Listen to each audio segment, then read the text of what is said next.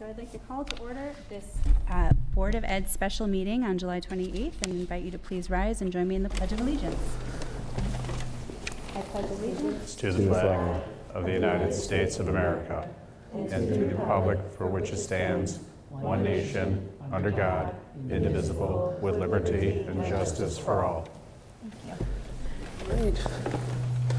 You're up. Okay, I'm up. So I gotta remember I have this lapel mic on. I have sort of my loud, booming teacher voice, and when I get really excited and animated, my voice gets louder and louder. So I will do my best not to deafen you during this segment here. So we're going to talk about goal setting, and as I said, we decided to come into an open session to have this conversation so we can talk more candidly about the district at large and to kind of engage in some activities around, you know, your district. And where I always like to start this conversation off around goal setting is the notion that this still doesn't work.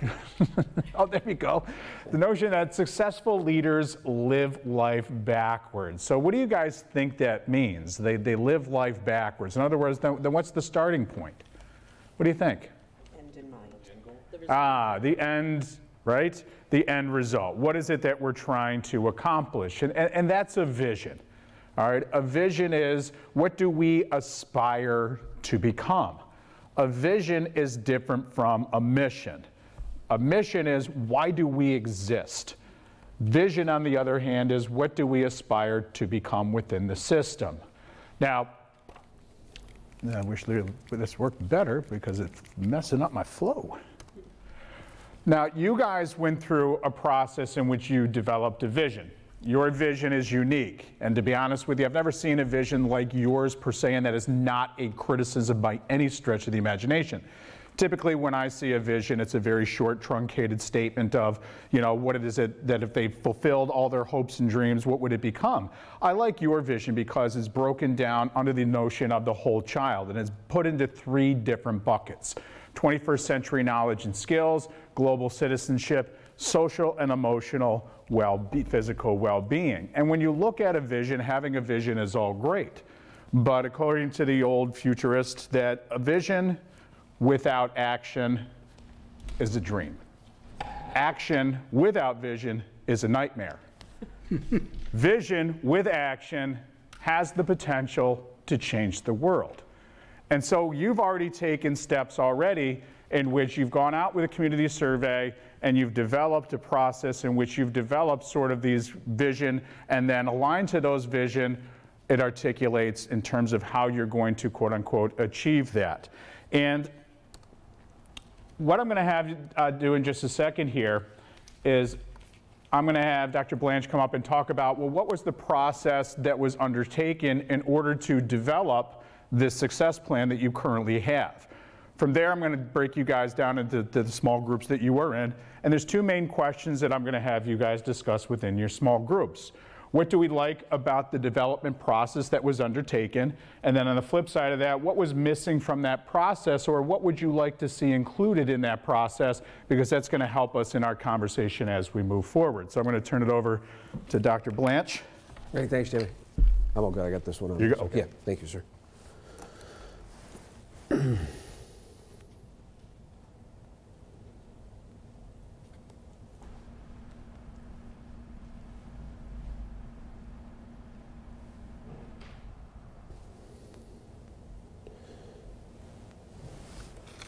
See if this works, Jamie. All right, so I'll go ahead. We'll probably about 10 or 15 minutes just walk this piece through. So as Jamie was saying, we're reconnecting. So roughly 12 years ago when I landed here, we had multiple conversations across the community, faculty, staff, board membership at that time participated, everybody that we could get. So we took a good 6 to 9 months to bring all that information and develop what Jamie was speaking about earlier. We'll look at a little bit more here. Last summer, we kind of went back, in particular after, hopefully as we're walking out of COVID, reconnecting to those mission and vision ideals that we've established for our district. So last summer, in this very room, our collective board, our entire administration council team spent a good portion at that retreat actually going back and looking at the mission and those vision and the goals. And we started talking a little bit more specifically about the learner profile for a student. when they're in the school and what that means to be a graduate, a Tusker graduate from the school. And so we spent more time looking at that. So that's an added value we put in there. After we met, we had Tusker University conversation with open that up to community. That was a piece that we had done last fall. We also went out to the buildings, similar conversation, some of the pieces so folks can reconnect to this work, recommit. And then also we kind of closed the end of the year where we met with our students at the high school with their Senate group, about 50 or so kids over there, kind of went through the same process and brought that forth and kind of recommitted to this work. And so when we think about that, again, one of the pieces that really hasn't changed is this idea about our mission. And so when we think about where we are, oops, sorry. See what you mean, I think. So the why we exist is what Jamie was saying before. This idea about why do we exist? Well, we're going to ignite the passion in each student by engaging students at a personal level to ensure success in that global society. So this is the conversation, this is the work that came over hundreds of conversations and ultimately landed us in here. So short but tight, what will we do? We are going to ignite the passion for whom? In each student. By doing what? What are we going to do? We're going to engage kids. We're going to engage students. And how are we going to do that? We're going to do it at a personal level. To what end? To help them ensure success in the global society. So it's short, it's tight. Again, I've seen many of them. I prefer the brevity here, very crisp and very clear of what we're looking at doing in here. So then, as much as we talk about why do we exist and say, how do we want to exist? How do we want this to translate into kind of action pieces in our school district? And so before we get into that, what I was hoping we can do, and I think you saw is kind of one of the questions Jamie's got coming up, what is your current understanding of the goal setting process? And that's what we're going to say. So you should have an administrator at each one of the tables there, and it's going to be really short. I'm going to just ask them to take some notes, but basically, what's your current understanding of what the goal setting process is? Then we'll walk through the process, and then at the end, I'm going to ask them to reflect. So now what's your current understanding? So this is where I'm at, and here's my new understanding. Any questions? Just, again, just a couple minutes there. What's your current understanding of that? So I'll turn it back to the table talk. All right, this one is for you too. Current understanding of goal setting. How the process of setting those goals and the reaction and the success plans and the related evidence out of that. So how does that process take place? Is it just Ray sitting in an office and doing this, or what's the process involved in that? So it's more than process, it's also what our role is as different stakeholders in this district. And you could certainly put that right in there. What do you see your roles is, and what's like your current understanding of how those goals are set? Yeah, yeah. All right, we'll go ahead and pull back together again. Hopefully you had enough to at least get a few thoughts down on paper just about your current understanding of the goal development and structure in the district. So we'll kind of come back to that, just enough of a start. We answer the question. Yeah, and there is no wrong. It's just you got to get the relationship going. You may hear that a few times today. So, so yes, that's what you will definitely hear that for sure. So here's those three elements of the buckets. So that short, kind of vision statement that Jamie mentioned before about how do we want to be? We desire to be a school district where a child's learning experiences, they're grounded in the development of the whole child.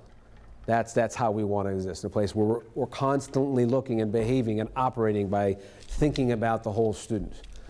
You can't have one without all the elements. And what are those elements? From our work with our vision and mission setting, we've defined that. We've defined that into those three large buckets: 21st century knowledge, global, and social, emotional, and physical wellness. And then we actually took that to the next layer, and we spent some time and really zoomed in on that and identified, well, what does that mean? And so specifically, those are the 21st century knowledge things that we need, and some of those skills, the creativity, the compassion, the caring. So we spent time in that language, and all that work kind of came out of all those multiple engagement sessions. Then we drilled it down, so what do we mean by social, emotional, and physical wellness? Well, this is what we mean. Self-awareness and self-management, relationship skills, social awareness. That's the specificity that we've really talked about. This is what we mean. Because that we talked a little bit before about clarity is kindness, and we're trying to be as clear as we can with our communication pieces in here. And so with this next piece, Third bucket there is global citizen. Well, what does that mean to be a global citizenship in Somers School District? Collaborating with others in diverse backgrounds, developing self-awareness, empathy, and appreciation, giving back to the local and global community. So those are the specific elements that we say, okay, this is what we're talking about when we say global citizen.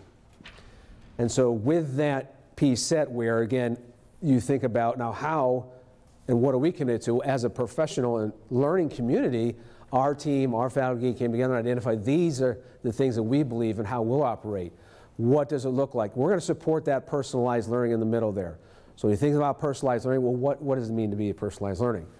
Example, students learn to set goals. Adults with a school model and benefit from strong professional and student relationships. Students will be, as they pursue increasingly independent pathways, we want to engage parents and teachers to become guides and mentors. Think about our mentoring program and things. All of that is generated and driven by the work that we've identified here in our expansive description of our vision. This piece now this is kind of our recommitment and our reconnection to the mission and vision is, well, what's the profile of a student that we would say would be in Somers looking for? These are the elements, that's actually some of the board narrative that we spent last year on our retreat. And then as we look at, here are those elements of the learner profile that we have really come to basically adopt in the district. As we look at the DP program at the high school, now many years program here, and 9th and 10th grade, those elements of that learner profile, and we spent time talking and identifying, well, what does that mean and what's the information we'll see around those areas. Next piece here is just thinking about, as a professional collaborative team, that circle around there, that's intended to give it strength, our diagram and our purpose, strength and rigidity. These are the driving questions that drive our work throughout any layer of the organization. Basically from Rick DeFore's work on professional learning communities, what do we want our students to know and be able to do? That's a clarity of conversation down to the grade level, down to the course level, thinking about state standards and thinking about what that looks like in our curriculum mapping software, so that clearly defines what we're looking for. How do we know students know and able to understand? That's our assessment system. So our formative assessment, our comprehensive assessment, our internal, our external assessment, it's that balanced assessment system that gives us the understanding about how do we know. And what do we do when students don't know or aren't able to do something? How do we intervene and support additional supports? And then what do we do if students already are doing well and need to move forward? You can think about, Stacy, you may remember, is it 7 years now, 6 years? We brought on our advanced learning program. And so that is in direct response to that of children who are really doing well, really screwed on. We put in an advanced learning program with dedicated faculty and staff to support those kiddos who are moving in that direction. So where does all this come from? I just want to go back to the beginning. These are our district/community/board/Somers goals. You notice they're in our 3 buckets. We will ensure the intellectual growth and development in all learners. That's the drive that comes through. That's the directing our excellence. Is what our tagline is, forward in excellence. That came again out of visioning process. So when you think about that first one, this is the work that drives everything, these 3 goals. The next one, we will nurture social, emotional, and physical wellness in all learners. That is the goal that is set and established at the district or at the board level, community level. And the last one is we will foster growth as global citizens in all learners. That you will see cascade itself through the entirety of the organization, across the board. And so when you look at this and we think, okay, so now if this is giving guidance and direction, this is the destination we determine, this is the ideas that we're looking at, this is our goal to be in these 3 areas, that's established at the board level. Then as we think about, okay, so now how do we drive that excellence? So the driving, the engine behind here now are these mechanisms now you see added to that graph. So again, basically when you look at where we were before, there's the elements. And then now as we think about how do we go ahead and drive that forward, you can see that now what's coming for the operational sides. Administrators, teacher leaders, teachers, community, those are the folks that are involved in driving this. How does that happen? You see the district success plan and the bottom success plan from each school. And then you have those team SMART goals. So when you think about this, I'll describe it as really procedural, operational goals that you're looking at, that we're looking at going ahead and implementing. Hey guys. Oh, thanks. Sorry. Yeah. You talked to my children, haven't you? And so when you think about really 2 goals, so one, we're looking at a goal area that that the board has set those guiding goals, and then in one area, procedural goals, process goals, we're looking at, and then as we look at results-driven goals. So we have two of those areas. So in essence, in these first set of goals, the district success plan, you'll see now they're guiding the schools, these success plans, and their SMART goal development. So they're both there, they're both necessary, yet they are different. And so you will see some specific goal areas that would be driven by the success plan out in the schools. So if we look at something like here, and so from a process perspective, we're looking at increasing our capacity, a capacity piece. How can we get better at this work? And this work is about really effective Tier 1 implementation of classroom. Great, so that's a piece we're talking about from a procedural piece to having that conversation and driving that forward. Then the building, there's obviously other ones in here, but then the building will pick that up, and then they will take that and then now make that a building-specific procedural piece.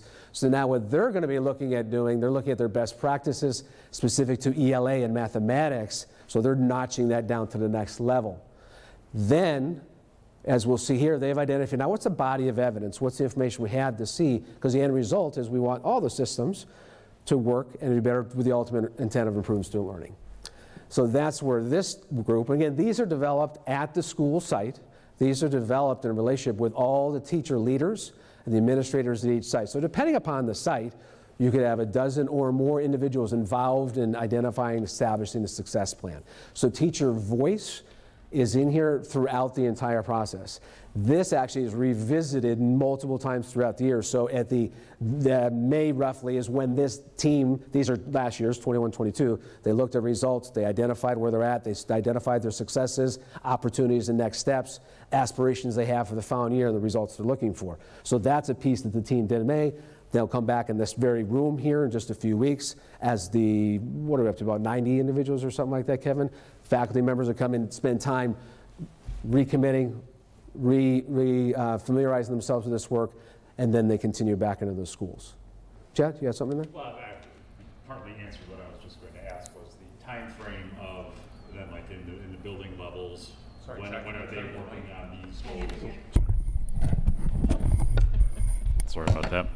Yeah, I think you had partially answered it right before I asked it, but it was about the time frame of when these are worked on from the different components in the district, whether it's the administration, at the building level. And I mean, I'm presuming it's not all year round, that there's maybe a chunk out of the year where this is a bigger focus for the building before. Yeah, so depending upon who's there, the reflective piece, again, there was in May with that teacher leadership team of the administration. Then there's checkpoints throughout the year as they're looking at how we're making progress towards our process goals.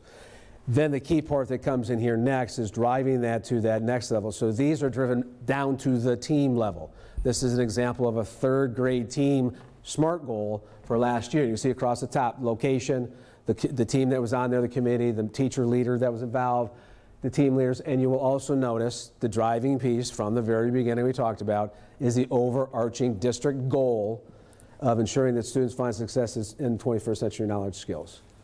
Intellectual growth and development of all learners. That's the driving district goal here. Not that the others aren't connected, but that's a driving district goal. Then the school goal, they're then knocking it down and say, look, we're looking at increased percentage of students performing at or above proficiency. In this example is reading on the STAR assessment. So looking at that. Then what you can see, then the team here, they went over and they drilled that down to the next kind of closest area in here in some of this goal development. Here's our current reality. Here's where we sit today in third grade. 69% of our students third grade started the school year at or above proficiency. Their goal is to get that number to 80%.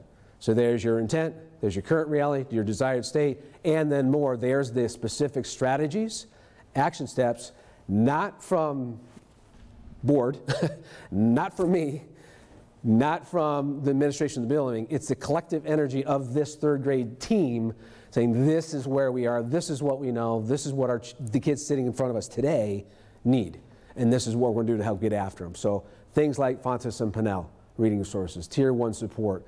So drive that back to a fiduciary responsibility from the board. You'll look at, oh, well, are we supporting that from a board perspective under fiduciary? Yes, those are new learning resources and things like that. So you can see how those come along in the way. And then ultimately, then as they reflect at the end of the year, then it's like, okay, so what are the results?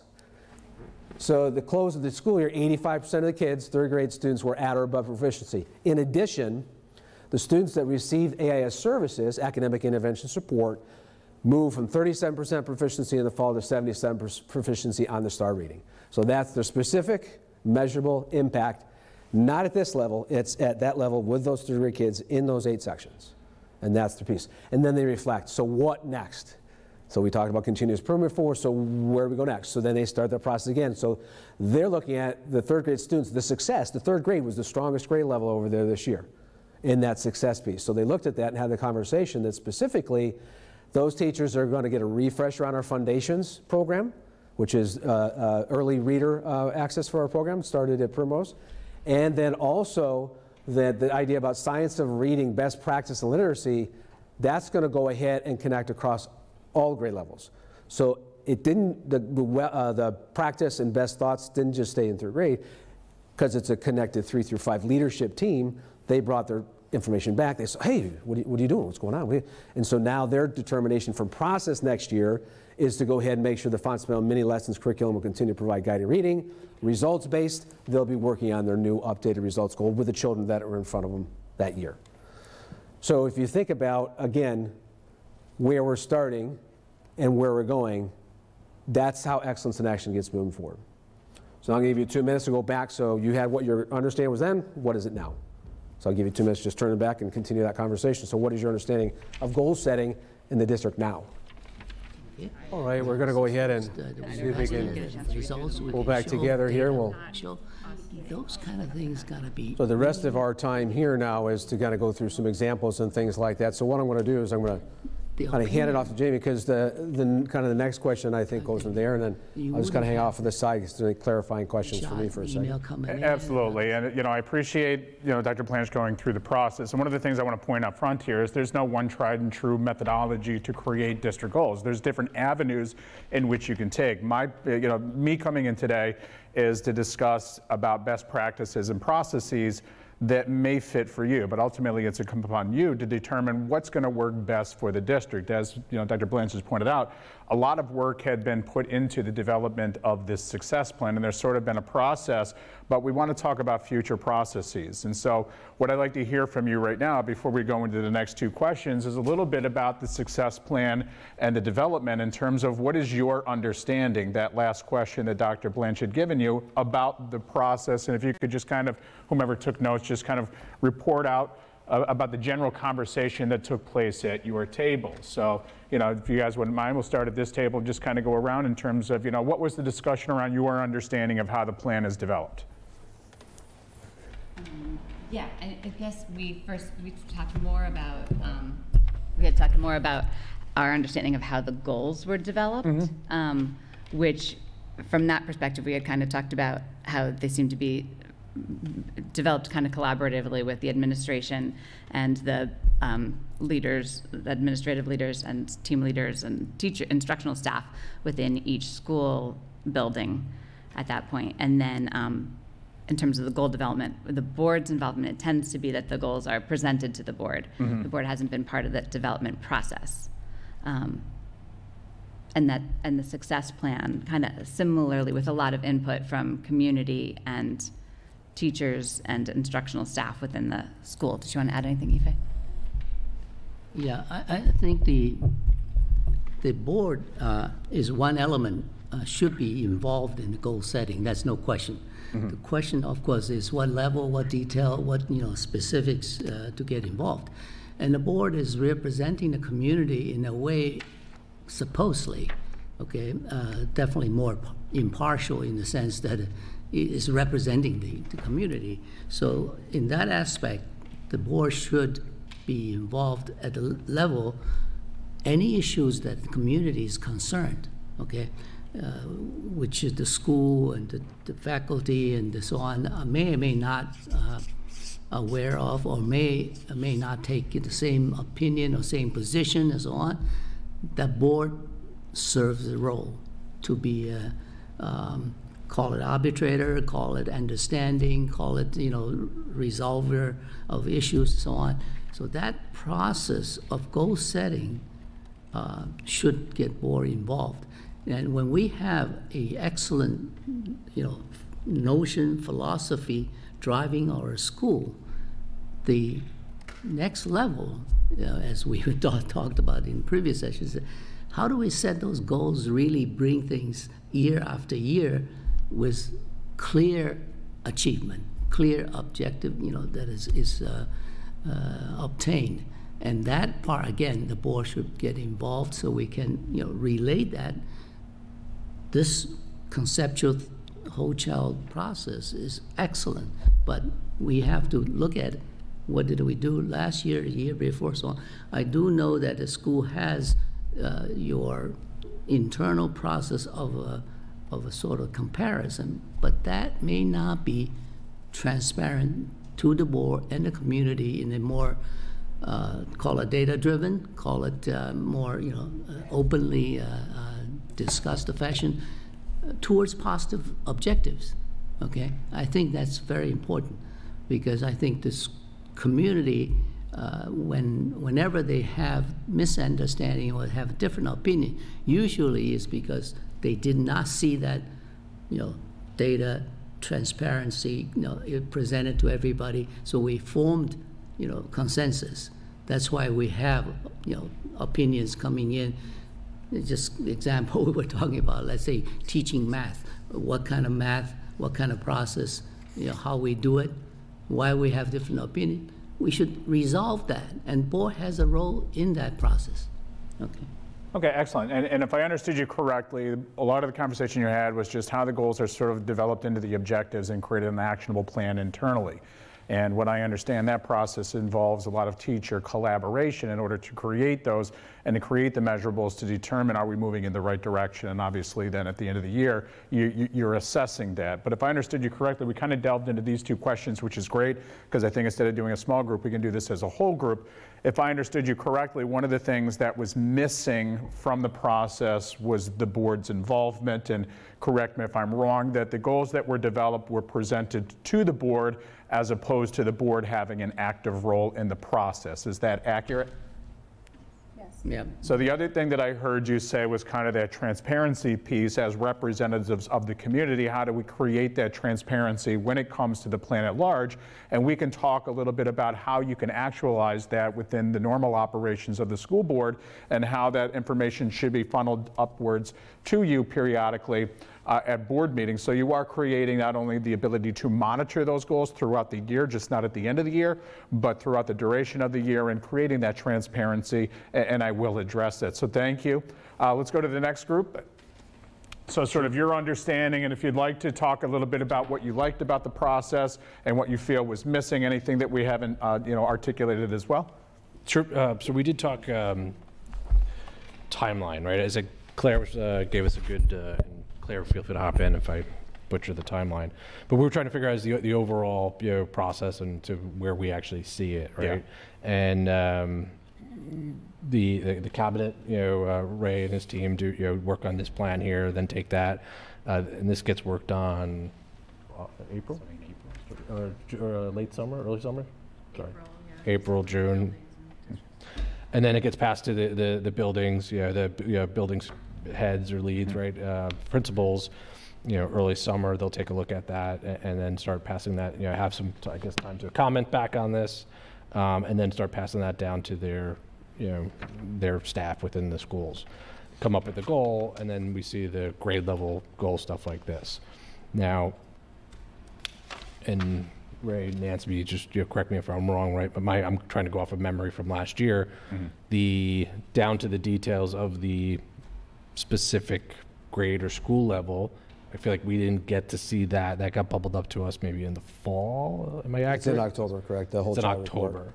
Right? So this is happening in starting in April, June through the summer. Mm-hmm. Hopefully it gets finalized before the school starts. But again, come October, we're finally seeing the output of that. Well, if you remember in the last dashboard in June, all that information was put up there as well too that you would see in the October report. For the 3rd through 8th grade, it was in there and stuff like that, yeah. So it was presented there, yep. Not in the board meeting though. It was in that dashboard because it's kind of after school's closed when we get those results, pretty much. Yeah. All Oh, for the numbers for last year. Yeah, but not the goals for the each, whether the grade or the schools. Not this for the school success Yeah, that plan. success plan is when the principals come to that fall meeting. The fall and meeting you is do the first that. time we Yes. see it. So Yes. that was just kind of, Yeah. it feels kind of what's missing in the process there. It just feels like we're getting that late in the game, and it's already established in the year. Sure. Again, as a representative of the school district, right, and getting asked questions, and I'm going to go from now until the fall, right? So my personal, perception on it is, I don't know. I'm not sure exactly what the individual school goals are until the fall piece of it, right? So again, I don't want to be part of the process as far as the teachers go in that level. I don't want to pick any of that stuff there, but just being more involved in understanding what's coming up and what's being done before we go into kids coming into the classroom and knowing that there's something there, I think is kind of something I would like to see, or that's missing for me. Did you have anything to add? Yeah, can I? Yeah. No, you do it. Yeah, do it without the mic. Yeah, all of that, definitely. I mean, that's what a lot of our discussion was here. I think as a board, as a team here, board working with the administration, what I hear from a lot of us, and what I think myself too when we go through this, is we're just really striving for some more clarity on the granularity of the board's input in the goals. Because we don't want to be involved in the third grade team setting, how they're going to achieve their improvements. So where is that level, that sweet spot, where we have the greatest impact and is reachable for us also? That sometimes we can have. I feel like maybe I want to be more involved, but that might be overreaching what I can actually accomplish. So I'm trying to, as a board member, and I think all of us as a team, that's something we're really trying to figure out. Yeah, absolutely, and that's one of the things we're going to delve into. What is the responsibility of the board? How does the board have input? But more importantly, how do they work in tandem with the internal staff and not fall into that, that pitfall of micromanagement and getting into the weeds? Obviously, you want to stay within your domain. So we can kind of go down that avenue. I'm glad you brought up timeline, because there are different timelines you may want to consider. But I think what I hear from you in terms of not only the transparency component, but also the timeline piece, is really having it mapped out throughout the year. So now when people do approach you, where are you in this process? When are the goals being developed? You can be able to articulate that better. So I think, part of the planning process is to carve out that timeline. So now it becomes very apparent, and there are different options in terms of when you can develop the goals. And to kind of jump the gun here a little bit, there are districts who will revisit their broad visionary district goals. They generally do that in about October. Now, the planning is not for that academic year, but what they're doing is they're starting to plan for the following academic year. The benefit behind that is it creates a much longer runway for now those building teams to work to create those objectives and to create the action plan. So by the time you're entering into the school year in September, all those plans are already created, and what you're going to do is a lot of boards come together in about August, and they kind of just go through the plan. All right, here's our goals, here's the action plan, here's how we're going to monitor those as we go throughout the year. And that becomes a little bit more of a fluid process. But again, there's no one size fits all. It really depends upon what you're doing and what you want to accomplish. The other piece too that I'll kind of get into here is that when you create those broad goals, like you see in that success plan, those tend to have a shelf life.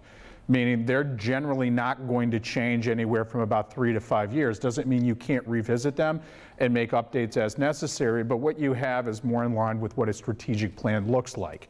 Within a strategic plan, it's the objectives. They're going to change on an annual basis, and part of the board's responsibility is being privy to how are we working towards those objectives? Have we hit our benchmarks?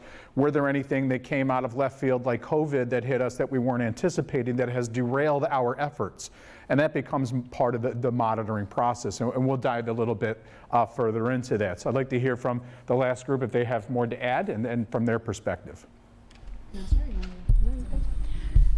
So the first question was how the success plan was developed, and we talked a bit about how we'd like to see it developed, and we agreed with other groups that it felt oftentimes that the overarching goals for the district were sort of presented to the board and not a part of the process that we did together. Now, I just have to acknowledge that last year we did spend quite a bit of time building our goals together.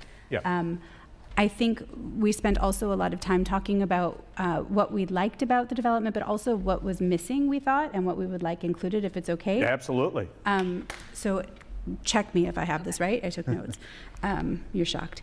And Nick, you had said about the success planning in the fall meeting being sort of like a little bit too late, even though it's previewing for next year. But I also think it's important to sort of revisit. So if we were talking about what we thought would be missing from the process is, again, having that understanding up front. And something else that we talked about is the clarity of the goals. And we took a peek, maybe we stepped ahead, but we looked at the sample district goals that you shared. Yeah. And it feels like our goals are more mission vision E and less goal E. And so we were wondering, if there was a possibility to be a little bit more specific, not so specific that, to your point, it doesn't address all of the schools, but that there's a little bit more heft to them. And that again, we could be part of that process as the board in designing, developing, and then obviously walking away when the objectives are created, to let the district and the schools do what they do best. But we talked about, transparency, yes, because transparency builds trust. That calibration with the board also increases our understanding and allows us to then communicate with the community, which you had spoken about, Amanda, of like, how do we communicate this back to the community? And we need to understand to be able to communicate it. And that we want to make sure that we're engaging in our shared governance and oversight, but not micromanaging. So that was like, and I like how you said, Chad, about reach. I've never heard that before. I like that term because it's nicer, I think, than micromanaging, but you're right, like what's reachable to us. So I'd like to think about that, please, and thank you. I'm gonna stop talking. Very good. And so that's really excellent input. And I think we got a lot about, what was sort of missing from that process, and I can give you some guidance. I'm sorry, did you have something to add? No, I think everyone covered everything. I don't want to, I'm last, so it's. No, I didn't. I kind of jumped the gun. I didn't realize it. By all means, please share your thoughts. No, I mean, I think we were talking about how, it kind of reiterates, if it's like a 10-step process, we kind of end up at like 8 or 9, and then it's already set in stone before. So I agree with everyone on that. I think that's important, and just getting. When things are presented, if it's already kind of a done deal, then you don't really feel like you have a role in the process, or I hate the word stakeholders, but you don't feel like you're a part of the process. Sure, absolutely. And so, really quickly, just kind of throwing it out there, and I think I already heard a lot of it, but I just want to give you an opportunity to vocalize this one more time. So what was in the process that you really liked? What do you feel was extreme value within that process that, needs to be retained moving forward? What are your thoughts? What did you like about the process? I think the involvement across the whole district, all the professionals. I mean, there's a lot of input, a lot of just personal investment, I think, from experiences in that. And I think that's fantastic. Absolutely, and I commend you for that. Relationship people. Yes, the relationship people. Again, you're inflating some egos here. It's important. I'm just teasing. But I think, I commend you because, goals should not be created in a vacuum. Obviously, you want to solicit input, and based upon my understanding of how the plan was developed, there was a lot of outreach, not only internally to the staff, but reaching out to your community in order to get that input. And that I think that based upon the conversation here, that is something that you would like to retain, but in that process, better understanding of how do we as the board fit within that process, and how do we better have sort of involvement in creating that transparency within that process at large. Go right ahead. Yeah, I think I would say just to that also, I think when you have that kind of outreach and involvement, it makes it hard for us to articulate where we are. I mean, it'd be a lot easier if we said, oh, well, we set these goals and then Dr. Blanche takes them and he just passes them on. But because there's so much involvement, it is a tough thing to articulate. And so I think as we clarify timelines and everything else we're talking about, I think that's really going to help us. Yeah, and I mean, community involvement, not only external and internal, meaning your staff, there's different avenues you can take. Tried and true strategic planning methods, you would have a series of workshops in which you would bring your stakeholders in that represent, the various groups within your community. The problem with that is that you got to weigh out, and I shouldn't say it's a problem per se, but here is something you should be aware of, is that that's very time consuming, and that creates, a longer runway. We have the ability today to do electronic surveying, and a lot of people are very used and accustomed to that. And so, when going out with a survey, maybe you consider that. As I said, you need to plan in order to plan. My job is to give you guys food for thought today about how do we create that plan and best move forward. So now everybody's on the same page. We like the process. And the thing about process-wise is that it's not set in stone. Obviously, you can revisit it year after year, and you have this conversation. What worked really well for us within this plan and development? What did we find was some sort of struggles or hurdles, and how can we improve the plan moving forward? And so it's evolutionary. It's ever changing. It never needs to be sort of this stagnant, process at large. So I'd like to, yes, go right ahead, sir. I'd like to ask you a question. Yeah, fire away. Before the question, I also want to clarify why I asked the question. Yeah. We are a public school, and there's certainly a difference between public school and private school. The question is that, do you know or understand how private schools set their goals and vision differently from public school?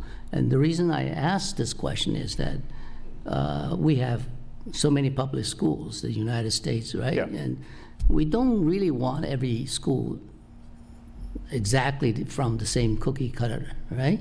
There is some personality with every school, and that's really defined by the community. If we don't have community, we don't have a school, right? Yeah. So with that said, I think the public school should take that personality issue into consideration as setting goals and missions. And that's why I asked the question, do you understand with the private school and public school how they set these things differently, in a different mentality or process and so on? So, just for clarity, I'll be honest with you, whether it be, higher ed, college level, or private schools, even charter schools, process is process. It's the ingredients that creates the originality. And so when you talk about sort of the district at large and the community at large and capturing sort of the uniqueness, that's the ingredients that goes into the process that creates the unique product. And so when you look at process, generally charter schools, public schools, private schools, higher ed, they use, very similar processes, and they get together to decide how are we going to plan this out and what works best for us. And again, my job here today is just to give you guys food for thought. So when you go into that planning and how do we best incorporate the board in all of this, and how do we capture that uniqueness and the needs of our district and the positive aspects of what we're trying to accomplish, how does that get articulated in the goals? And a lot of what you're doing currently, I think fits the bill. It just requires a little bit of tweaking. As I said, looking forward, what is working well for us, and then, what do we want to do different in the future? And part of that's what I would like to explore, just for a little bit right now. And I want to give you guys a little bit of a hands-on experience, but I want to give you guys food for thought. And where I like to start this conversation off, and this thing's a piece of junk, by the way, so I got to go this route, is that, when it comes to school improvement planning, creating something like, the success plan that you have, is that really when you look at the responsibility of the board, what is your job in terms of governance? Your job is to steer the ship. You need to understand the direction in which you're heading, right? Part of that comes through the establishment of that vision, so you have an idea of where you want to go, but more importantly, how are you going to get there? And that's part of the board's responsibility in steering that ship. And in doing so, you want to ensure that you are getting input from your various stakeholders, not only internal and external, and that can be done through surveying. In the process that created the success plan, you brought in a lot of people's voices that got distilled down into that very nice success plan. Moving forward, that's what you want to consider. How do we continue to do that? Because what I heard from you, and correct me if I'm wrong, is that that was an important component. It helps create the transparency, but more importantly, it creates ownership. When people feel like they've had a voice in the process, they're more likely to support it. Not only are they likely to support it, but you're more likely going to see the results in which you desire. And so part of that is that, moving forward, how do we best do that? Now, the thing that I like to point out here is that looking at the school board, you guys operate at what's called the 30,000-foot view. I've heard it called the 20,000, 10,000, it doesn't matter, it's all the same. When we say you operate at the 30,000-foot view, what is your view? Your picture is on what? It's on the entire district. You're looking at the big picture. Through the goal-setting process, in terms of the board's involvement, you want to ensure that you're operating it, you stay at the 30,000-foot view, because there are very well-intended board members who descend, and before you know it, you get caught into the weeds. The way that I like to discern this, the board's responsibility is to define the what. What is the district attempting to accomplish? That gets articulated in the goal statement. It's broad, it's visionary, but there's substance behind it that defines the work that needs to get done.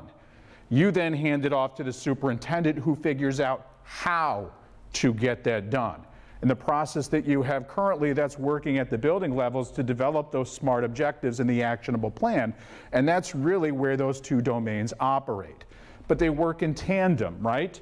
Now, it's important to point out here that there are different types of goals, and I'm not going to really define those. There's board goals, they're specific to you. There's district goals, the district at large, and then there's superintendent goals. Those goals tend to get extracted from your district goals. But what I want to talk about really quickly is just to define the difference between a goal and an objective. And I think it's important just to spend a couple minutes, because too often we use these synonymously. There is a difference, especially when we're talking about a process like we are today. And I use a very simple, explanation here, and I think at some time or another we've all decided, you know what, I need to lose weight. So say, for example, that I decide that I need to lose 50 pounds. How can I achieve my goal? Well, there's different avenues, right? I can diet, I can exercise, but we all know diet and exercise programs don't work the same for everybody. So I would go out and I would seek professional advice, maybe see a dietitian, work with a personal trainer, maybe see my doctor. I'm going to take all of that and put it into some type of plan of action in order for me to lose my weight. So how do I know if I'm making progress? Well, it's quite simple. I'm going to use quantitative and qualitative data. I can step on a scale that can determine whether or not I'm working in the right direction. People can tell me you're looking better, my clothes are looser, so I'm going to use data to help monitor my progress. Bada bing, check me out, I'm ready for the beach. But here's my question to you, all right? I set a goal to lose 50 pounds. Was that really my goal, or was I working towards something much larger? And if so, what is it? What was I really working towards? What are your thoughts? There you go. I wanted to lose weight, but to create and maintain a healthy lifestyle. That's my goal. So what then is losing 50 pounds? What does that become? That's actually a what? Objective. That's an objective. When you look at in terms of applying this scenario to a school district, right? The board works with the superintendent. Through a process, you create the large goals for the district. That's done by soliciting input from your community and then using that input to determine what are our priorities and then what is it that we are trying to accomplish. From there, it gets handed off to the superintendent. There are boards and a workshop that will be part of it, but really this is something that is driven by the superintendent and administrators in which to create the SMART goals. You currently have the practice, and I think this is a great practice, and that's my opinion because I've seen it work in a lot of other districts where you have the building level teams create that plan of action and then gets reported to the board. And so it becomes this strategy. And then you have your action plan, and as Dr. Blanche pointed out, that's what you currently have. So when you look at goals versus objectives, they work in tandem to produce results. Goals is really that vision of what you're trying to accomplish. The objectives becomes the how.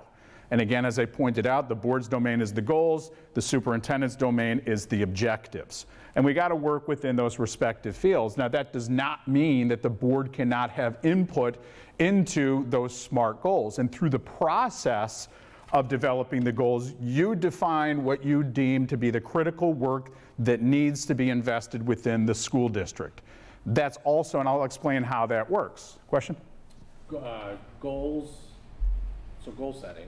Yep. You differentiate those from mission and vision too, right? Yeah, typically your mission very rarely ever changes. Yeah. Sometimes through a strategic planning initiative you decide we want to revisit it, but your mission is why you exist. Vision does have a shelf life. Tends to be no more than 10 years, and in my opinion 10 years is too long. Through a process you can decide we need to visit our vision. The vision is the collectiveness. But the goals themselves, and I'll explain this in a little bit more different, and they are very similar to what you have, they're visionary in nature. If we were to accomplish everything we wanted to within this area, what would that look like? That's your job as the board, to define what it is you're trying to accomplish. How it gets done, again, that falls into the superintendent's domain. So you're working in that collaborative fashion, and it's supporting one another. Does that answer your question? Yeah, I just want to make sure there's a... Absolutely. Absolutely. So really what we want to do in this process is really kind of cross the bridge between where we are right now, where do we want to be in the future, how do we get there, and in that process, how do we best monitor that action? Really what we're trying to do is to not, try to make random acts of improvement, but to streamline our resources, right? We don't have unlimited resources, we have very limited.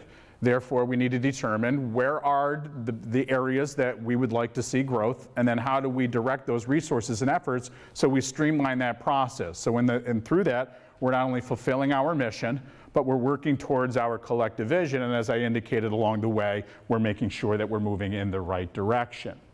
One of the things that you need to do in terms of improvement planning, you got to determine where is our point of access. Now, looking at here, these are the main components of an improvement plan. Again, you have your mission, why we exist, vision, what do we hope to be in the future. We have our district goals, we have our SMART goals, we have an action plan, and then we have a feedback loop in which we're ensuring that reporting is coming back to the board and we're monitoring that process. When we look at this, you already have a mission and you already have a vision. Where the access point is really kind of revisiting your district goals. Because, correct me if I'm wrong, you're at that point right now where the board really didn't have a voice. There might be other areas that are not included in the current plan, and so we need to revisit those district goals. Once those are carved out, the next step then becomes the SMART goals, which then leads to the action plan, which then leads to the reporting. But generally, when you assess this, you want to determine what is it we're trying to accomplish. And maybe 5 years down the road, you might decide we need to revisit our mission, and that sort of changes your approach and what you try to do. I have a quick question. Sure, fire away. So, is it my understanding, and you can correct me if I'm wrong, our Yep. mission and vision, I think, were established at least 10 years ago? Is that correct, or have they been updated since then? No, The vision? 10 years ago with subtle adjustments along the way, and the most recent would be last summer when we spent some time and got some feedback from So the we did board. make some changes to it. at that point. Subtle language changes, really as much of a reconfirmation to it. The buckets, the 3 buckets were still resonating with folks and things like that too. So Okay, just checking on that. Yeah. You got me nervous. You said 10 years. I'm like, wait a minute, I thought they just revisited them. So I'm glad to hear that was the case. Minor changes, not like a start from scratch. Right. And that's typically what happens. And I've led those workshops, where we come in and we look at our mission. Is it still viable? Does it still state why we exist? Sometimes we make some language changes. The vision might be, sometimes we scrap it entirely, but other times it just takes some updating. And it sounds like you guys have already done that. But when you look at the steps, and this just kind of outlines them in terms of what you need to do in creating an actionable plan, in your case, your success plan. Obviously, there's the planning phase that comes in. You then would go out with a stakeholder survey. Either that or you would conduct workshops because it's important to elicit that information both externally and internally. The next step, if you were to choose to do this, but you guys have already done this, is to take a look at your mission and vision. This does not have to happen every year. You then look at data because data is going to help inform you in terms of how are we performing as a district. Question? Just quick question, Jamie. We're talking overall here as the board. So what you're outlining here are I'm outlining all the steps. Well, I just want to be clear. The steps that you're sharing are the steps that this board and the trustees are supposed to be enacting, correct? So this is part of the planning to plan. Correct. So this is something that, as I said, you need to identify what is our access point. And again, based upon the work that's already been done, you're sort of accessing at the district goal level because you want to revisit those, determine, are they still viable? Are there areas that we missed? Maybe make tweaks to the current ones. I'm just trying to clarify that it's the role of the trustees on the board, because I think that there's a little role confusion sometimes as trustees, so yes. That's helpful. This is something that you would work in collaboration. I don't recommend that this be solely taken upon by the board, and I haven't gotten to the point yet, but I'll jump the gun. Amazing. What you may want to consider doing is to create a planning committee.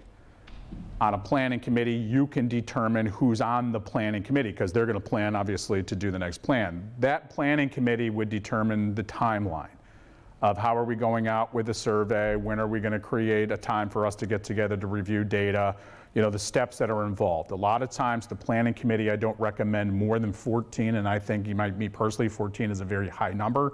You don't want too many cooks in the kitchen, but that would be an opportunity for board members, administrators, teachers, and community members, and even if you wanted to bring students on there, because it's a great opportunity for them to incorporate that planning committee. They would be the ones to sort of take this and develop sort of at large a little bit of a timeline and work on that planning phase.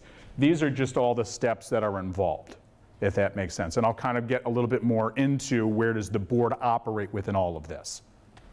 Yeah, just some clarity on that, because then I'm Yeah. confused by the previous discussion, which is the 30,000-foot view. And if what Lindsay was asking is this, are you outlining the steps of the board here? And then I get confused with 7, 8. Those seem like. Yeah, no, these are just all the steps that are action involved. plan, implement, like, you know, just clarity on that. Yeah, these are just all the steps that are involved in school improvement planning. We're going to take the next step in a minute here to get down a little bit more into roles. Not the board's role necessarily. Yes. Correct, yes. And I'll explain that as we kind of wade through this. But those were great questions because I could see, you know, a little bit of confusion around that. So as I said, you know, first thing you want to do, and this is sort of a board level conversation that you have with your superintendent. How are we going to plan to plan? What is our parameters in doing so? Are we going to create a planning committee? If that makes sense, then yes. If not, is this the work that the board is going to undertake to create sort of the action steps through the planning? And again, you would work in collaboration with your superintendent. You want to determine, are we going to do a stakeholder dive? And again, this is stakeholder survey, and this is a board level conversation, all right? Do you work collaboratively with your superintendent? Do we want to go out? If so, that then becomes an internal job. You define the what. What do we need? A stakeholder survey. How are we going to do that? That's your superintendent.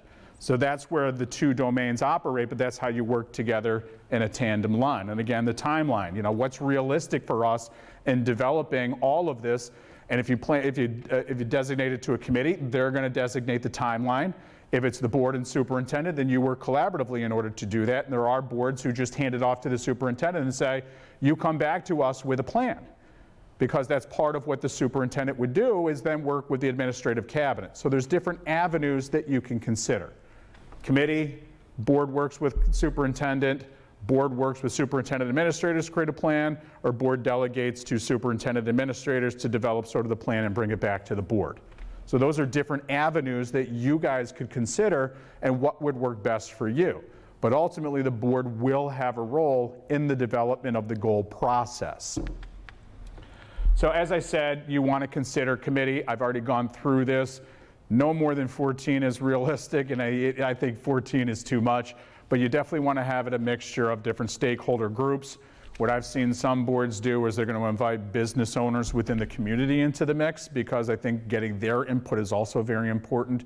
It's great if you have business owners that actually live in the district that you may want to reach out to, because then you get, you know, more bang for your quote-unquote buck. Who have you seen, who runs the planning committee? So the planning committee you would designate just as an ad hoc committee. This would be board created. You would do it through resolution at your board meeting, but beforehand, just like any committee, you would identify the composition, meeting frequency, and what is the charge. You would then designate, you know, a chair to the committee that would help coordinate and run, and all of that would get reported back. So you run it very similar to, however, except it's an ad hoc committee, meaning that it just serves its purpose, and once it's done, it dies.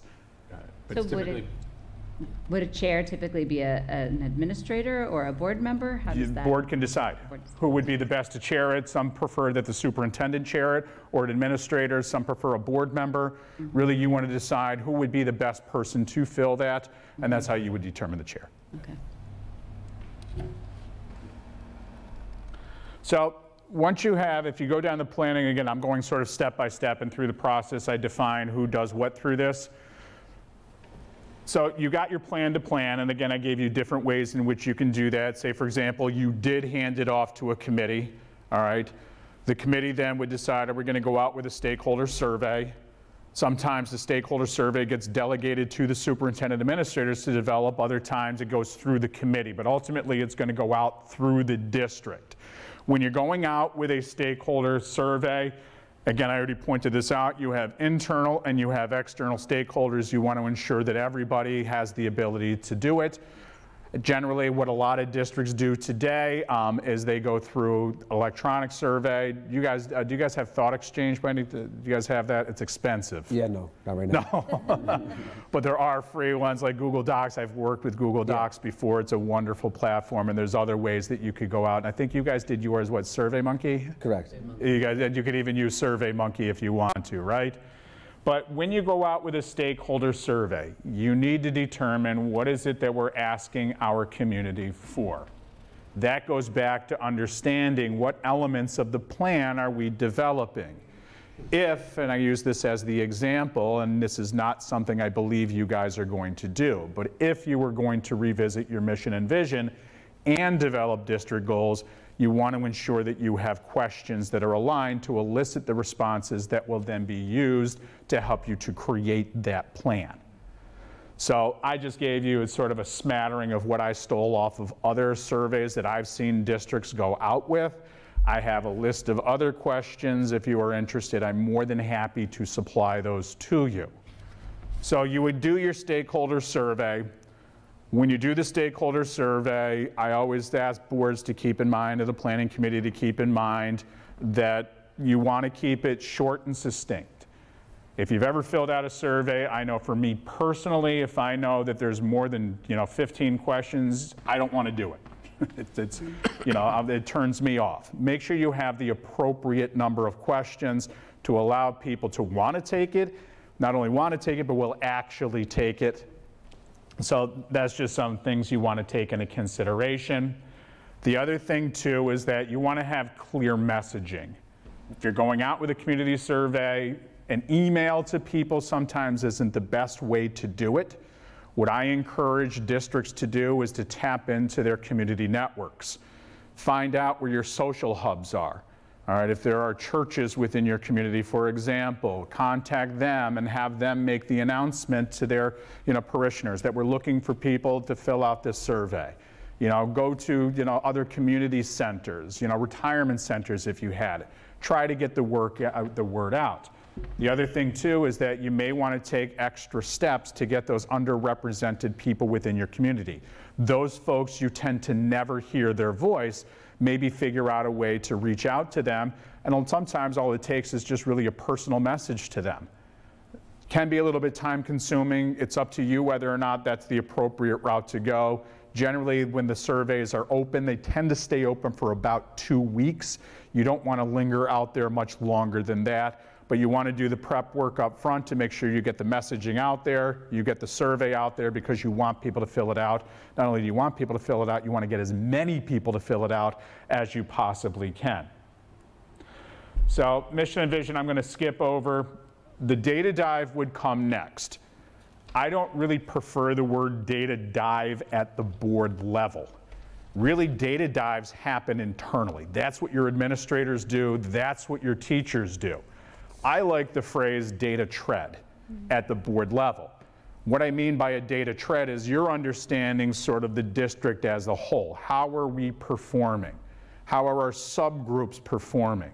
Are there areas that presents opportunities that we can improve upon? If so, through the data, what might they be?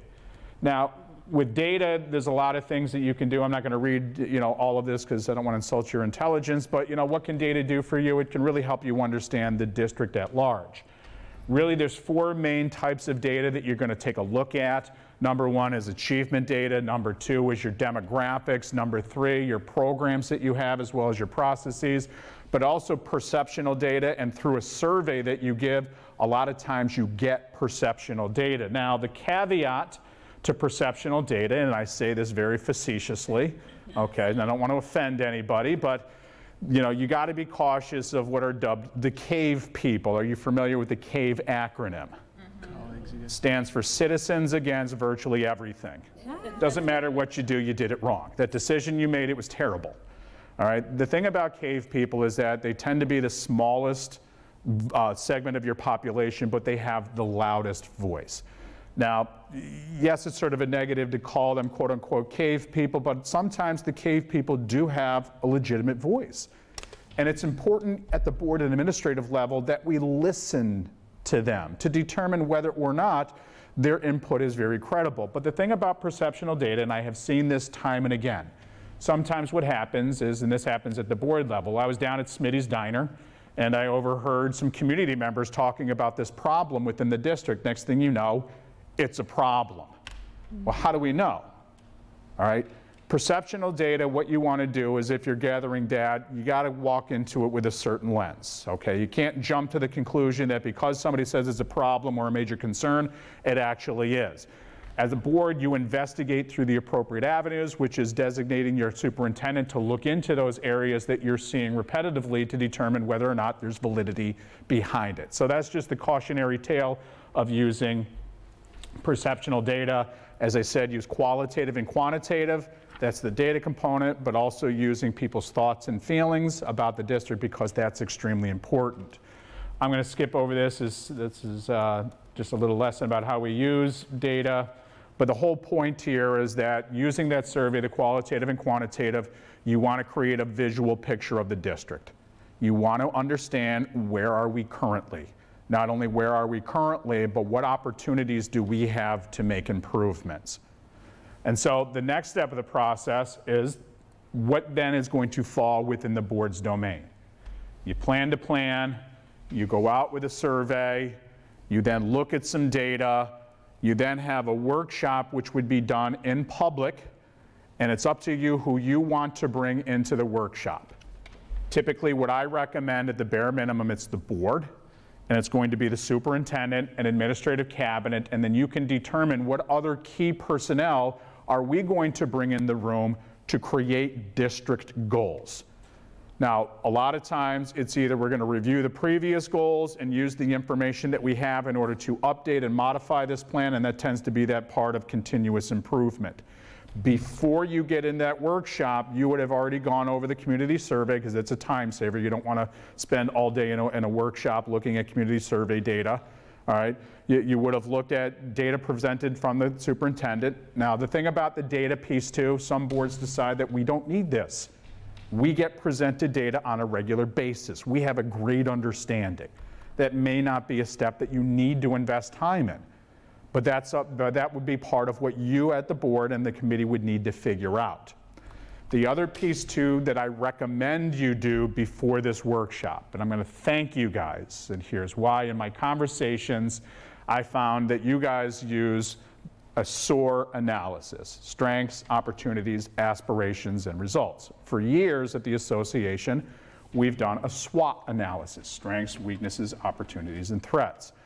Years ago, when I explored these different, because they generally work towards the same, but they're devised a little bit differently. Before, I always preferred the SWOT, but you guys have now turned me on to this SOAR, the appreciative inquiry. And the reason being is because I misunderstood what the SOAR can actually do. I always thought the SOAR didn't capture your quote-unquote weaknesses. What I really like about the SOAR model is that it reframes it into a positive, meaning that what area are we not doing so great at that presents an opportunity for growth and change? And once I understood that, so thank you for that. It was great, because that gives me a lot of food for thought. What I would recommend you do before you get into this is that you use the community survey, you use the data, and then you use the SOAR analysis. And I'll explain why you're going to do that, okay? So what the SOAR analysis is going to do is that you're going to take your qualitative and you're going to take your quantitative, and it gets distilled into a manageable document. Because now you're going to use this SOAR analysis in order to create your district goals. So I'll give you an example of how this gets done. And who would fill out the SOAR analysis? That would be for you to determine. Generally, again, it's the board. All right, it's going to be the administrators, it's going to be the superintendent, and it's going to be other key personnel. Remember, you've already got your stakeholder input through a survey. You're then going to incorporate that into your SOAR analysis, and again, this becomes a manageable document. So here's an example of what a SOAR analysis could encapsulate. And before I do that, the other thing too that I just wanted to go back and just quickly point out here is that when you have people fill out the SOAR analysis, you need to have guiding questions. And part of what I did in examining this is I had to determine, okay, how do I frame each one of these categories to fit the world of education and to elicit the responses that will help us in the process? So strengths, what is it that we do really well that we build on? Opportunities, what are external challenges or things that the district can piggyback on that will help us? And I like this, what are our stakeholders asking from us?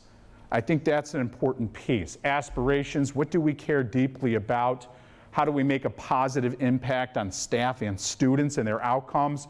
What do we want to accomplish or become in the future? So again, this is a little bit more visionary.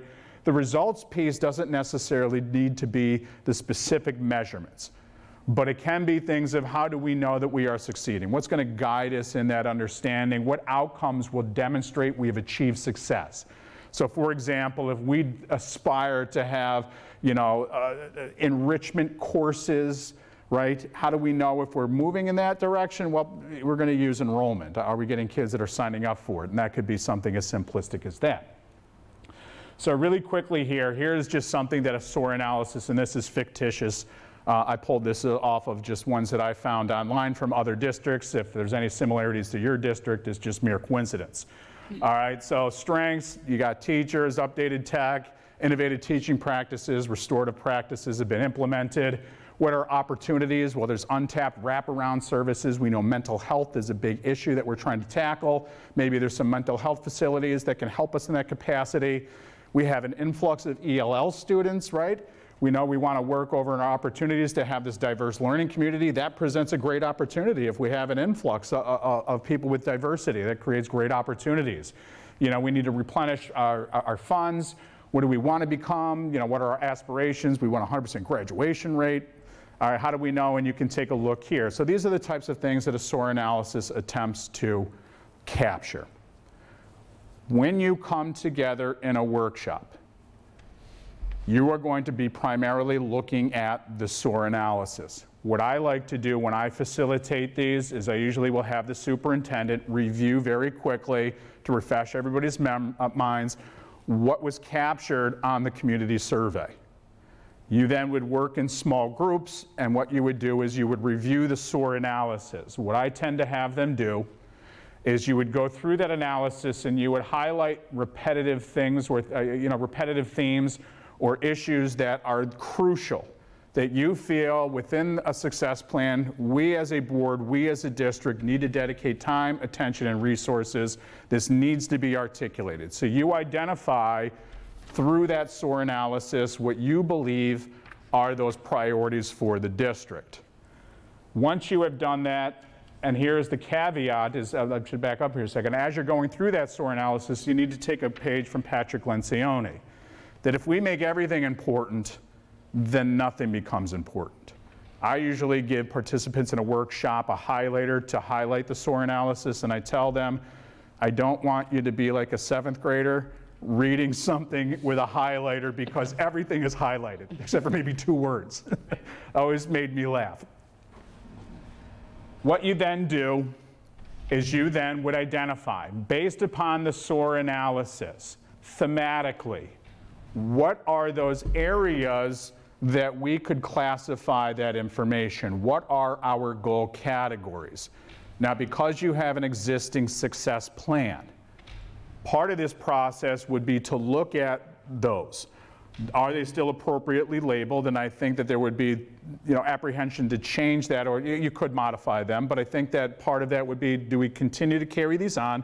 But more importantly, are there other categories that we missed?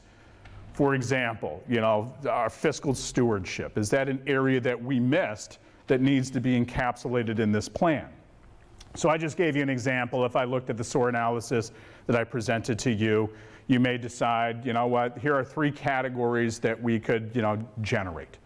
The way that I look at goal categories is like walking into a department store. How do I know where things are? It's easy because they're in departments, right? That's what you're doing in this process. You're just really shining a spotlight on a big area that you are then going to focus the lens down in terms of what we're trying to accomplish. The next step of the process that I generally would lead groups through is then you take the SOAR analysis and you would classify that information into the various goal categories. So now we're creating priorities. What is it that we want to sort of, capitalize upon? Where are those areas for growth and improvement? So you would categorize them out. This is the work that the board, again, does with administrators, if you so choose to. There are some boards who don't want administrators to be part of it, and again, that's part of the process that you would figure out. The next step would be then to articulate what is it that we're trying to achieve. This is how we get from all that information, classifying the priorities, to create a goal category with a goal statement. And I just kind of threw one together: to graduate all students who are prepared to succeed in a diverse world by challenging and supporting each individual so they will reach their full potential. That becomes your goal statement. That is what you are trying to accomplish. When I've done workshops like this, people will say, well, Jamie, that's a great goal statement. And my first response is, of course it is, because I wrote it. But then they want to challenge me. Jamie, that's great, but it's nothing but fluff. I wholeheartedly disagree. This is the worst analogy in the world, but it's the only one that I've ever come up with. And if you come up with one better, I'm going to steal it and say I came up with it. And I did come up with this one because it's so terrible. All right, a word in the English language is only a word because it has a what? Don't tell me vowel. It has meaning. It has a definition. This has meaning. How does it have meaning? Because we've defined what needs to be done. We have attached to this all the work from the community survey, looking at data, taking that qualitative and quantitative, and we've distilled it down into the SOAR analysis, and we've figured out what is it that we need to lend our time and attention. Now we have a statement of what we're trying to accomplish. This is the work of the board. This is where you operate. You create these goal statements and you identify the priorities. This then gets handed off. And again, this is the what. The next step of the planning process, and I'm not going to go too far into this, becomes the how. The how is the role of the superintendent. How do they work in tandem together? And again, just to point this out before I get you working in some small groups, because I want you to experience this a little bit here, is that again, school board establishes direction for the district. You define the what. That gets done through the goal setting process. Once that happens, the how gets handed off to the superintendent. And again, you have a committee structure, meaning that you have that internal structure already in place. And what I understand is that you like how that's currently operating because it gives a voice to the teachers and the staff. That gets handed off to them. They understand what the goal is. They get handed what the priorities are that identified, and then they translate the SMART objectives to align to the goals and to align to the priorities that you, the board, have identified. And then through that process, again, they have the latitude to also define that work even further. So now we have a happy marriage between the board's role as well as the superintendent's role and working in that committee structure. Part of what they are going to do is they need to plan systemically, all right? They need to have strategic intent. So for example, part of the process that gets done internally is, say for example, you at the board level determine kids need to have proficiency in technology, not only knowledge, but skills, right? How do we get that done? That's part of what the administrators would do, and sometimes it takes backwards planning. Well, one-on-one laptops. Kids want to be proficient in technology, they need computers. Is that alone going to lend itself to proficiency? The answer to that is no. But what we do need is technology-based learning, that real-world application. But are all teachers able to do that? The answer is no. And so you also have to have professional development that is aligned. This is planning with strategic intent. This is how, again, you at the board level help point direction internally to help develop a plan that all comes together. What happens next, and this is an example, I really like how, I'm going to steal yours, by the way, if you don't mind, in my future presentations, because I like how you have your, I stole this one. I've worked with Unadilla Valley before. This is what they came up with. They have a links team, teachers, administrators, and the superintendent who developed the actionable plan. This is just what theirs looked like.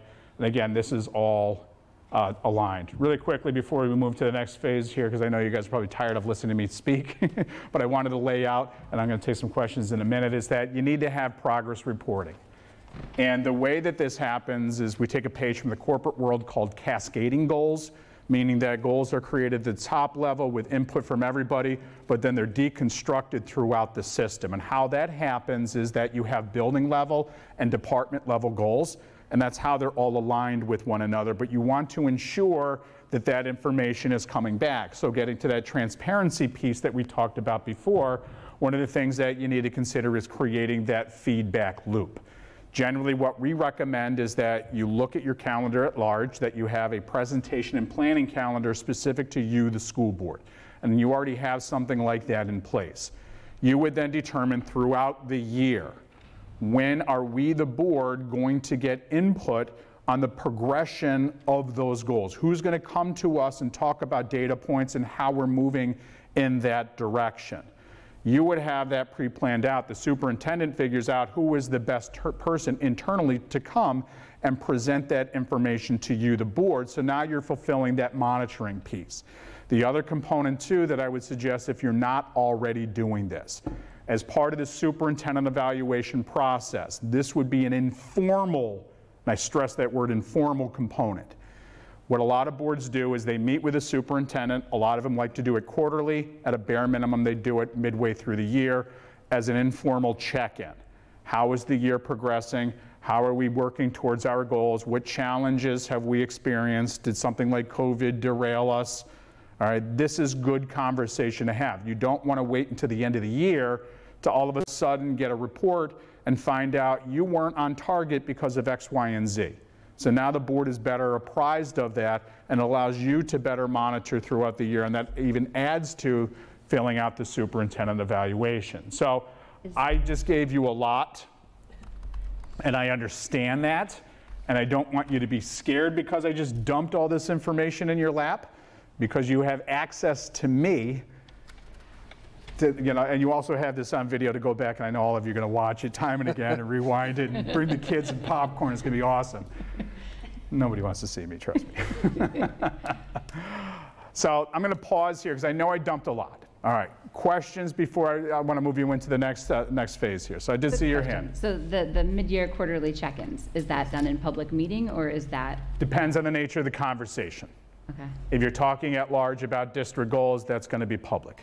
If you're talking about specific goals related to the performance evaluation of the superintendent, that, again, that gets done in an executive session. Now, what I suggest you do is, if you're moving in that direction, you understand what you want to talk about with the superintendent, you call one of our attorneys at NYSBA at no cost whatsoever.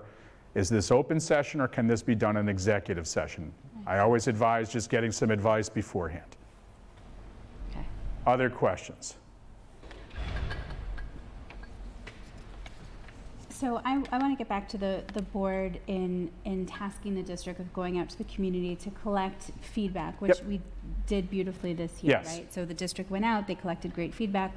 How do you ensure that the feedback we're collecting from the entirety of the district, including internal and external stakeholders, addresses our overarching goals or our aspirations, vision, and mission of the district, right? Because to your point of the cave people, right, that might or may not share information that's useful, there is a vision for the district and a mission for the district. So how do you make sure that we're aligned in getting the feedback towards those specific vision and mission statements that help then drive the board's setting of the goals? Sure. I mean, and again, the purpose of the community survey is to get input into what they would like to see in terms of growth for the district. But there are districts, and I don't remember if it's on here or not, they ask questions very broadly, and again, I don't know if I have it on here or not, just basic questions of, do you feel education within the district has improved or declined? And they can kind of get a sense of, what is the perception of people feel like that the education's happening here. So again, before you go out with the survey, you want to make sure, what is it that we're eliciting from our community? What is it that we want to collect from them? And if you want to know, are we doing a good job or not, you're going to phrase some questions in there to help guide. Others will say, they'll create sort of a list of topics, out of these lists, what are the most important areas for our district to focus in upon? They might have an open-ended question, what do you feel are the most important issues impacting students today?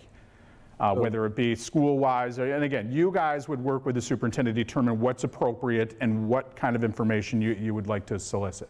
So just the data set we have, the last two questions on that survey really lead to the strengths, talks about what things are going well in the schools, and then looks for opportunities, for community things. What are some things you'd like to see existing in the district in the next 5 years, and how would you like to be involved? So the administrative team spent some time a few weeks ago going through that data set. The plan is then to have that broken down to the buildings, so the buildings can have that building-based conversation, then open that up to community, for community to come in and have that conversation with those results and kind of digest that work. And we started at the board table last meeting in June, just initially looking at the high-level data set. So that's like the time, like you said, is so important. That's the process we're looking at for the end of the school year, summer, fall, so that when we get ready for 23, 24, that energy can be refreshed, as we talked about here. And I think we had initially looked at possibly a December date to have our team come back together again, and now we will have completed not just the survey, but also those focus groups. Yeah. And then that data set would be there. So as you mentioned numerous times here, I think that would be something I listened to the conversation, be interested in kind of following up with that as being a next step. I know we've got a little time left, just saying I see that kind of being that next very natural step for us to hopefully be with yourself, Jamie, and just kind of processing through that with the SOAR example and walk through. And that's how we kind of debrief the data set too, and say, okay, what strengths do you see here and what opportunities? And so it just presents itself, and we're very much looking forward to building's going to do it first with their faculty, and then they're going to open up their building level community conversations. Yeah, and so you kind of have a process in place where you're utilizing that SOAR, and so maybe you want to tap into that more. What I gave you here is just one path, and you need to determine what's currently working for you that you like, and then how do we make the adjustments so now the board has more of an active role. And my opinion is that you work with the existing process, but then you modify it where the board is the one creating those district goals in collaboration with the board and superintendent, utilizing that input to guide your thought and processes. And once that has happened, then it gets handed off to the next step of the phase, which becomes more of the planning phase internally. Yeah, so I guess, and one thing that I would like to point out, because I think it's great hearing this whole process, and especially this community involvement piece, because I think that's one of the things that we've been struggling with. And like the partnership survey that went out was a great start. If we are talking about actually moving into this process, I think we need to examine if that, because that wasn't developed with board input, and making sure that we're capturing everything that we needed from the community. And also that was just distributed by email. So I liked that point you talked about really doing that extra legwork to make sure that you're tapping into the entire community and reaching those people that may not be picking it up in the email or may not be responding in the email, and how do you let them know how important it is to respond. So I think if we're going to move forward with this process, it would be important to maybe revisit the community survey a little bit deeper and more comprehensive. So it's all about creating a strategy of how do we best reach those individuals. And again, the downside is, and I hate to say this, is that there will still be people who don't fill it out because they feel that you should have came directly to their door and filled it out with them. But as long as you take those steps and and that goes a long way with your district. Wow, the district really wants to gather our input. Other questions on the process at large?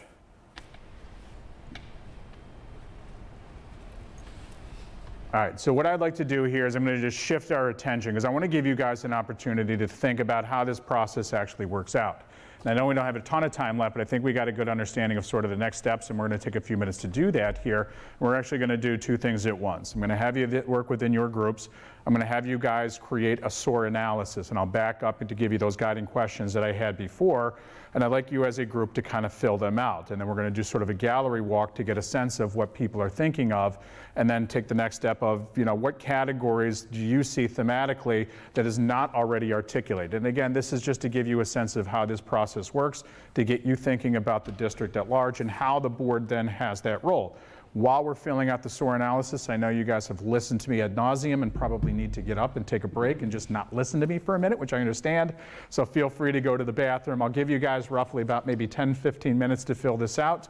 I'm going to come around and give you guys one of these flip chart papers. If you could just create the 4 quadrants and then collectively as a group fill it out. and then we will take a quick gallery walk, and then we will go to the next and last phase of today, which is to talk about the next steps and what you guys would like to do, and we'll make sure that we kind of capture that on paper so you guys have some thoughts. Any questions about what I'm asking you? The SOAR is specific to something in particular or just in general? This is about the district.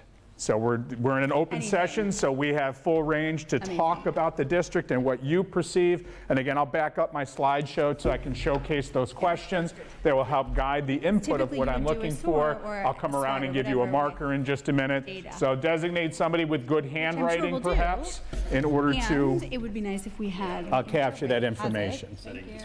All right, so first and foremost, just a little bit of feedback in terms of the experience of filling out the SWOT analysis. What are your thoughts on the experience of doing this? Sore. It was sore. That's so funny. I know it. It's sore to do the sore.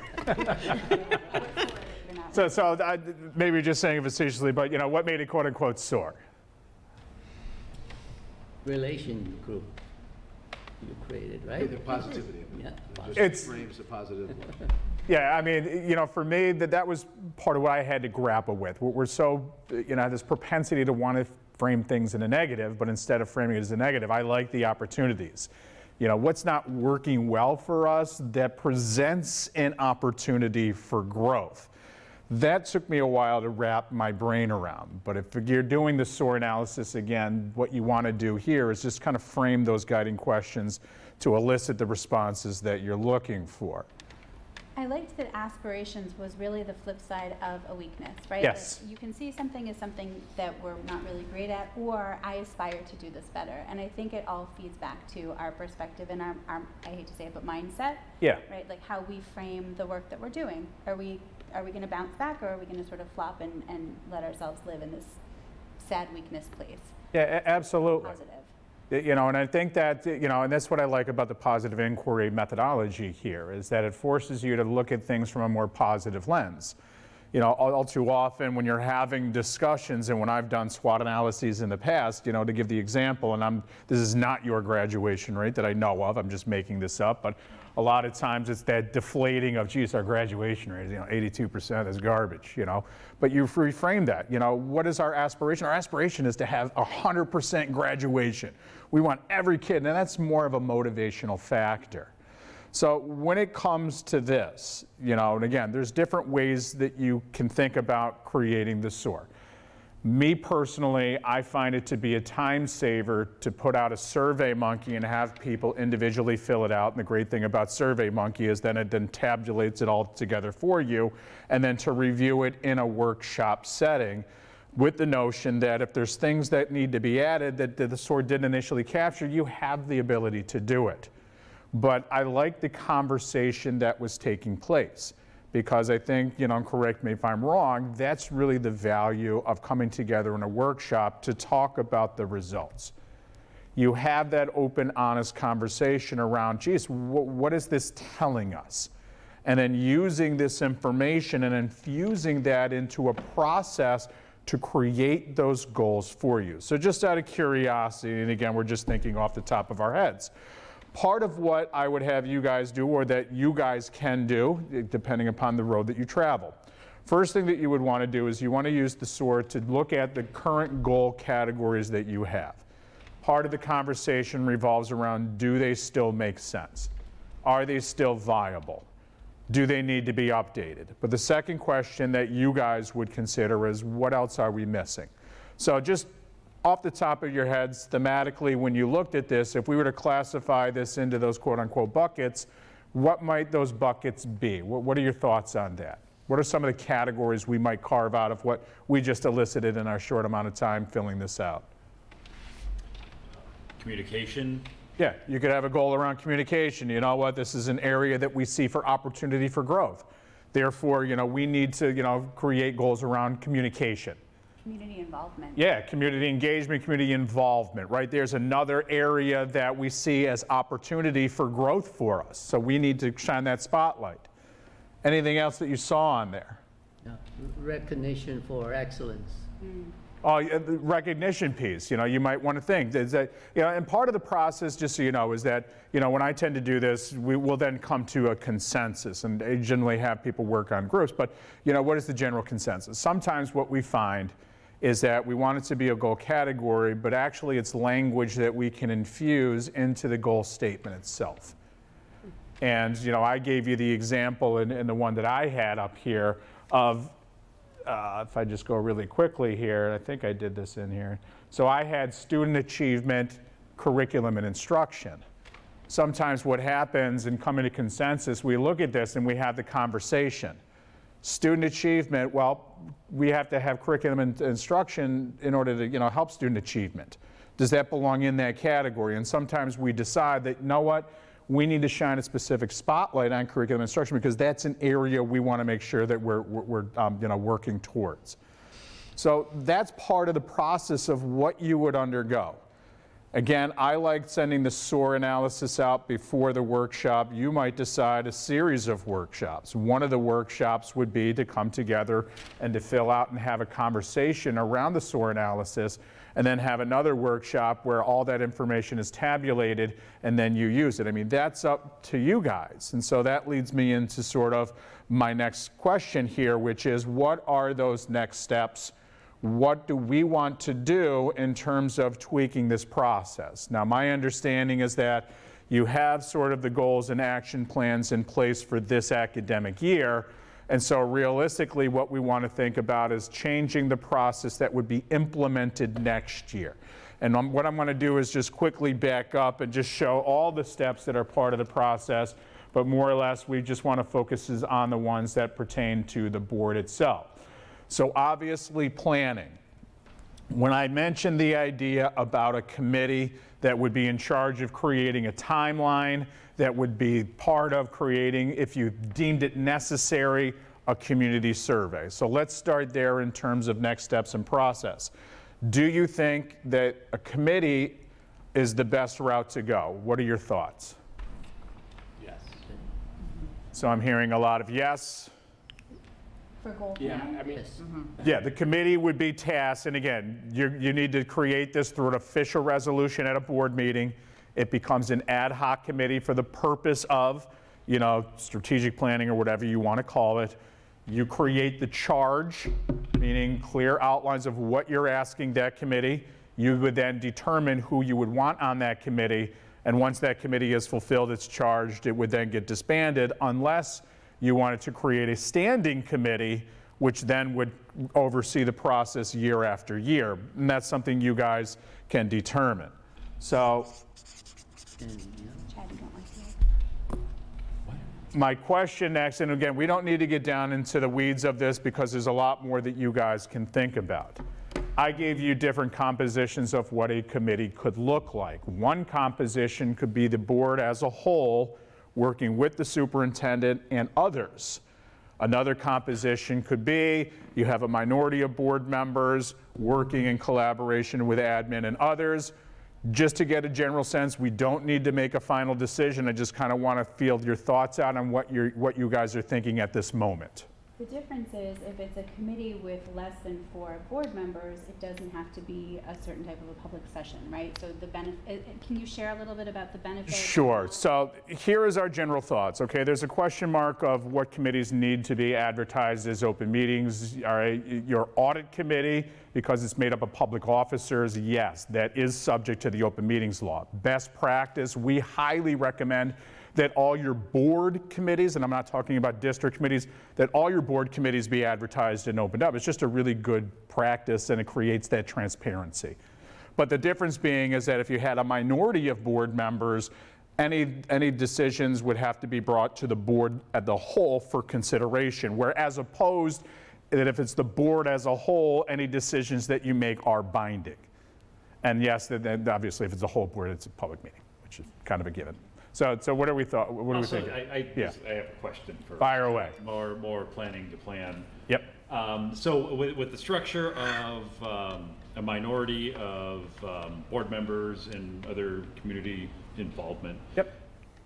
This is still going to setting the goals. It's still the board itself that needs to I mean, how does this come back to the whole board? I mean, how do we have that process to make sure that everyone is getting the appropriate input on the board when we actually make those decisions? So if it's a minority of the board, you would run it like all your committees. You would have at your open meetings just updates, committee updates. What is the committee working on?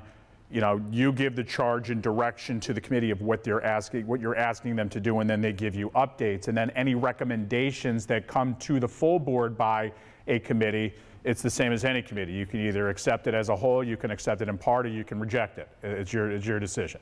That's the opportunity for everyone to. And that's where all then, to be honest, some boards decide to do the minority because of the time commitment of bringing the full board together. So I just we don't need to, like I said, make a decision now. I just wanted to feel out what your thoughts were and what maybe you had a preference off the bat. But maybe we want to put this because this is a larger conversation and this is something you would discuss at an open meeting, which you would put on your agenda. So question, thought? I guess what I'm seeing is like an advantage of having the whole board involved is that everybody on the board has an equal voice, but where it also could come into play is this could be a considerable amount of meetings and extra work, and it may be that the whole board doesn't want to be able to channel that way, and then is also taking away from other committee work. So deciding whether we want to have representatives of the board and are entrusting them to do the work and share it back. So why don't we do this? I think this is a larger conversation that we don't have time for today, but I do want to get your input. Yes? Just one, do I hear that this type of committee, one of the advantages to cross actually from board to board, since board, we have election every year, the new board member comes every year, sometimes changes, so forth. You could have this standing committee that it's focused on long-term goal, mission, whatever, in it, transcending all from board to board. I mean, the purpose of the committee wouldn't be to create the goals. Right.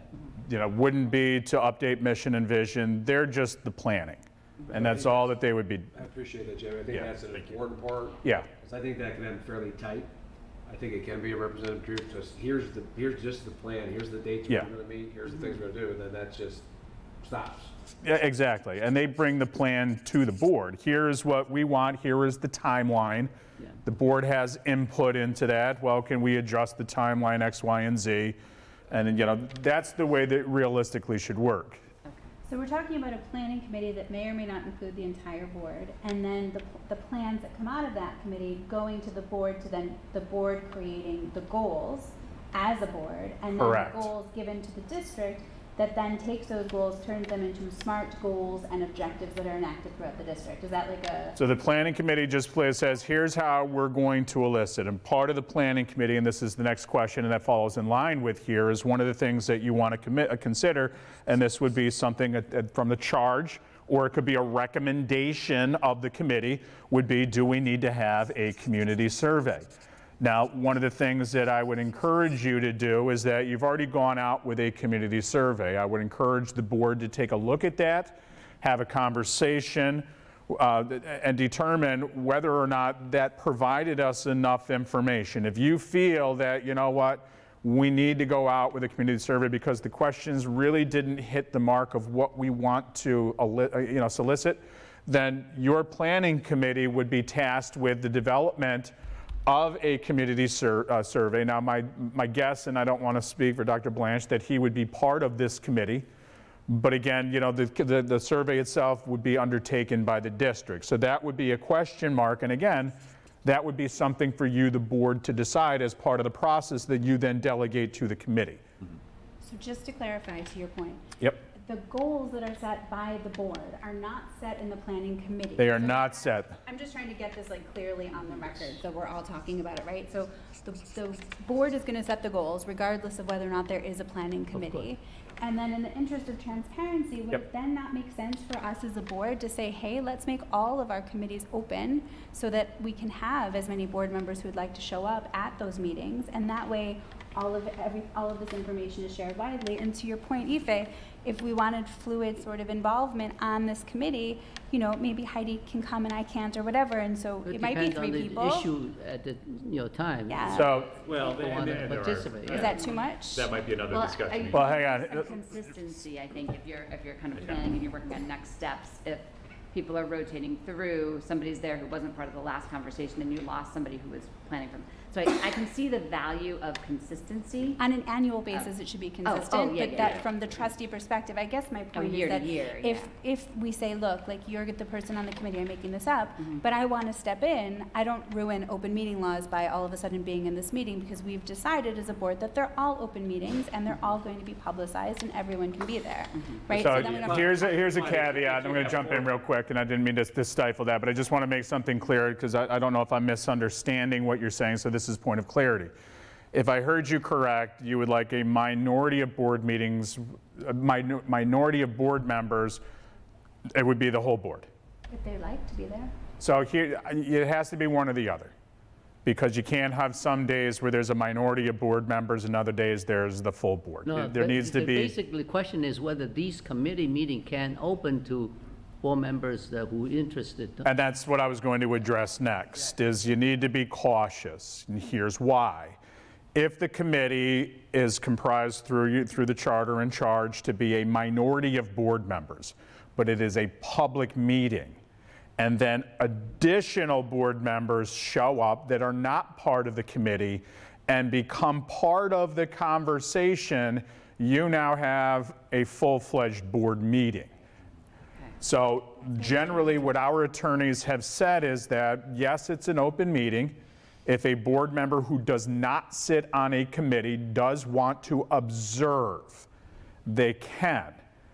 You can have a board member provide information that is not sitting on a committee to the committee made up of a minority, but it's only to provide information and cannot participate in any discussion or any quote-unquote recommendation that would then go to the board, because if they do participate in that recommendation, you're actually creating a binding vote.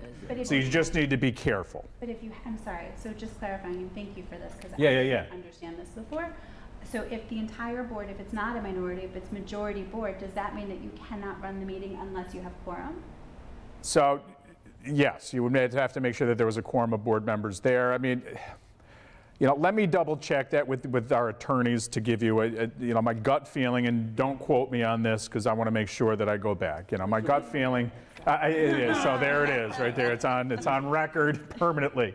This is no different than the policy committees on it, right? And that's a subset of the committee, people on it that are organizing it, but the entire board reviews and has say in the policies in there, but you don't need the entire board. To be there. Sorry. I mean, we're not setting the goals in that thing there, but it's a subset of it. I feel the subset of the board in the committees is a lot more efficient in getting stuff done, especially if you're going out with the administration, you're going out with the community. I just want to make sure that everyone has a place at the table if they'd like to show up. Everybody should be able to have, and be able to opine on that, again, like our other committees, using the policy committee as an example. So if it's all right, I'm just going to jump in for a second, just following this through. So minority community survey right now, done. Yet to be assessed if it's exactly what we want it to be.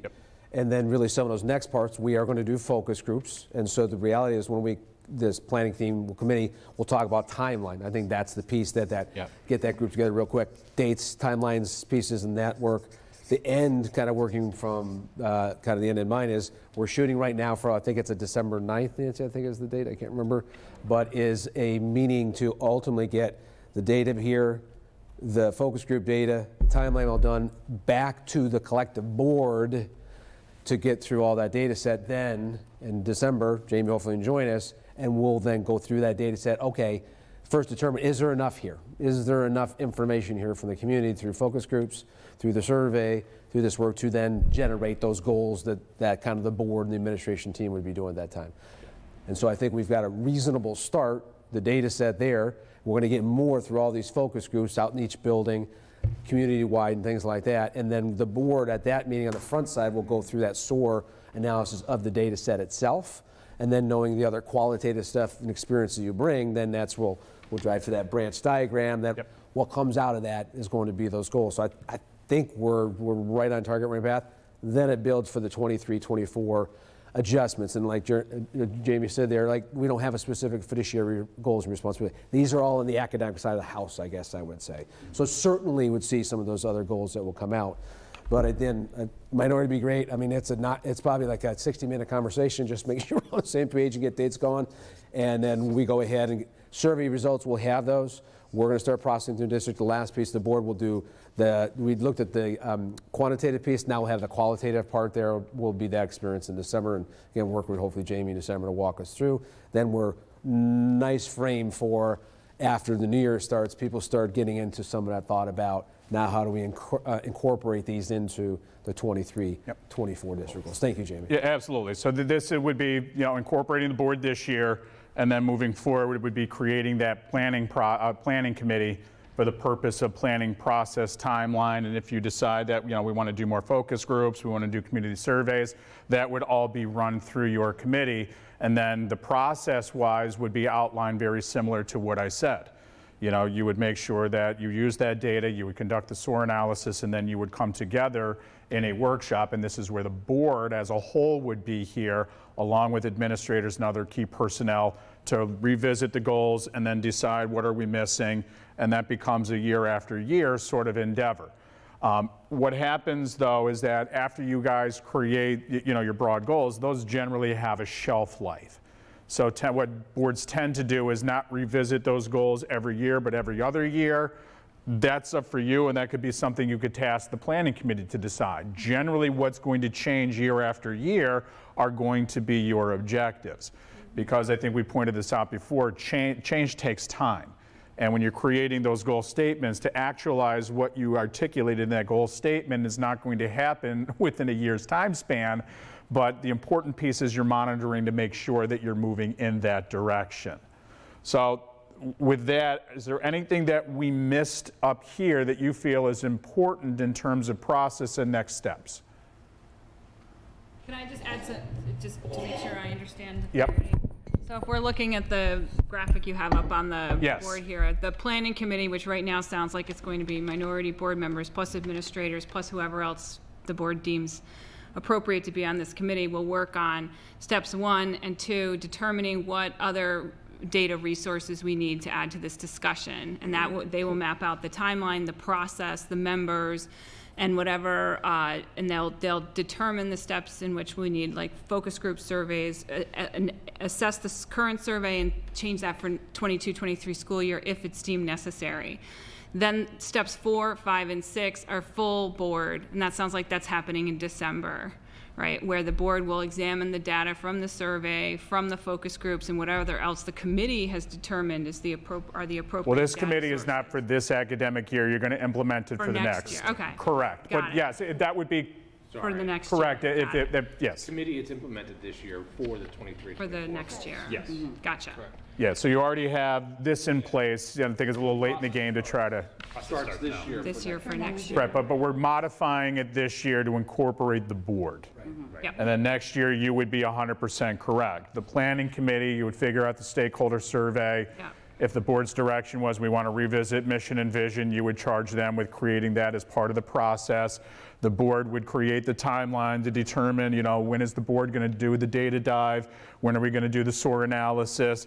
When are the goals and objectives going to be carved out? And again, because you're working with the superintendent and administrators, you create that full timeline. And so next year, that's what that planning committee is tasked with. And the objectives are not coming from the board. The objectives are not coming from the board, correct? And again, you're working with that structure you already have in place. The board's job is to create the goals, and then it gets handed off where internally the objectives are then aligned to the priorities and goals that the board has set the direction. And again, sometimes year after year, you don't need to revisit. You can revisit the goals, make adjustments. You might not have to do a community survey, but that's why you have that planning committee to make those recommendations. So it may make sense to have it be more of a standing committee as opposed to an ad hoc. But that's for you guys to kind of, discuss what makes sense to you. And, So- go ahead. Oh, go ahead. Yeah. You keep saying next year, and I just want to make sure that I understand. Next year's goals, but the planning committee starts this year to start, getting that data to be able to hand off fictitious date, right? Yes. April to say, here's the goals, and then it goes through the current process, right? down to the different schools. Yeah, my hope is Yeah. that on the, I think it's December 13th, actually, I looked at the date, 13th, at that training with Jamie, we'll walk out of that with goals. So that will be when folks come back in January, they are going to understand, how do I now infuse this into. Oh, so the high level goals should be, it's the December Yes. date is the goal to be able to Yes. do the 23, 24. Yeah, we walk out with new updated pieces specifically from the board part. That Yes. early, okay. Yep. And in the interim, this is where you, the board, discuss the committee. And putting the committee structure in place, not for, Start that this in the next process, but to Yep. begin the process anew, if that makes sense. Yep. Okay, sorry, Could I thank you. just- No, it's good to get clarity, absolutely. Yeah. And can I just, I feel like the survey that was provided for last year is very specific for like, I mean, I remember talking about this with you in council, but, so it was very specific stuff about like relationship of the school and how we feel about the school. Is that the only survey we're gonna do? For So like that's going- where I hope on that December meeting when we meet, because at the end, We're those. not gonna talk about that until December then? Correct. Okay. That would be the goal board. And what we're looking at is that those last two questions are structured with that SOAR piece, that SOAR, the S part there, what things are going well in the organization, and then what things do you aspire, what things would you like to see in there. Those two are where a lot of the substance and a lot of that meat is, where it's open to give that. And that's when we had those focus groups, which we won't have completed until December. We're going to have that same process go through with whomever shows up, faculty, parents, and say, let's go through this. What are here? And then we add value again. So it's the same thing, like we just went through what's going well in the organization, to hear about it, and what opportunities do we have to do better here. That's the piece that's going to come to the board. It's not complete because we have many more focus groups to do. So then if for whatever reason December 13th, it's like, that's not enough, then we'll have to go out and we'll have to survey again. And my hope or my intent is that we'll have enough between the survey as well as all the focus groups we'll still be doing. So again, just because I see some confusion, again, we're talking about two different things, but they go hand in hand. Process just for this year is you guys are currently going to run focus groups. In December, you as a board will reconvene and decide based upon our current efforts, meaning between the focus groups, the survey that we've already done, the SOAR analyses that have already been distributed. Does this provide the board enough to visit our goals, to go into a workshop? If you decide in December, we need to do a community survey because we don't feel like what we've currently done has given us enough information, you are going to make the decision then, okay? Moving forward after this year, once we've gone through this process and you've gone through December and you've created goals, that's where you are going to make your changes to the planning process, and that's when you then task it to the planning committee, who then will, for the next year, what is the process that we're going to do this year, next year. But this year, it sounds like we already have a process in place that has tweaked it to allow the board to become part of it. But again, next year is where the planning committee then would be taking the reins and making recommendations to the board in terms of process, and then creating the timeline, and then deciding whether or not you want to do another community survey in the future. Does that make sense to you? Yeah. So I have two questions. Fire away. So question number one is, you keep saying we and you, and this room is inclusive of Lindsay, grab the trustees. Oh, sorry. Oh yeah, I'm sorry. That's a little bit of. I usually talk loudly. So you keep saying like we and you, and you're talking to a room of both trustees You're as right. well as district faculty, staff, and leaders, right? So I want to be super clear, because Yes. one of the things that our board has struggled with historically, just on the record, has been role, right, confusion and understanding what our role is. So when you are saying that the board is setting the goals, I just want to be super clear when you're saying you and we, who we're talking about. And then to Amanda's point, I just want to follow up, because we were talking about the survey that was sent out to the community. One of the previous slides was internal and external stakeholders. Now, theoretically, we've gathered some data from internal stakeholders. There are questions about the survey, fine, but we don't really have external. So I wonder if, because it's July now, it's almost August, but if we do have a couple of months before December, would it not also make sense to just go back and do a quick check with some external stakeholders? Or would you suggest you just start anew in the next year? So I think based upon what I heard, and again, you, the board, can have this discussion, and I would encourage you to do that in an open session. Yeah. You know, based upon the current plan for this year, meaning what we intend, and again, I'm using the word we as district, meaning spearheaded by the superintendent, creating those focus groups and bringing folks in, looking at the information from the survey that has already been, you know, distributed, and then looking at relevant data points. You, the board, would then decide, is this enough? If you, the board, decide that we need to go out this year with a community survey because we, the board, don't feel like we got enough input from external stakeholders, then you're going to work in collaboration with the superintendent to go out. Now, my understanding is that, you know, the December date is going to be the determiner. Got it. And that's where you, the board, at an open session would then make that decision, because if you're going to be doing it in January, you have a runway to go out and make those efforts happen. Does that make sense? Is that clarified? Again, I want to be crystal clear. No, I appreciate it. Thank you. I know. I keep asking 100 times. No. It's good. It's good. You know, I know we're a few minutes over, but I'm happy to stay and do this with you guys here. Yeah, no, because I'm a little confused with that, because I would think if we were establishing the planning committee, then, so we've got this December date out there. If we're talking about possibly having a workshop, possibly having you back to help us with that goal-setting process in December. But then we get to that point and are all of a sudden like, oh, well, actually, we don't have enough information. What can we really accomplish in that session other than saying, okay, well, now we need to get a survey and then we'll do this again. So what I'm wondering is, can't the planning committee, if the board decides to establish the planning committee? But this is not for this year, though.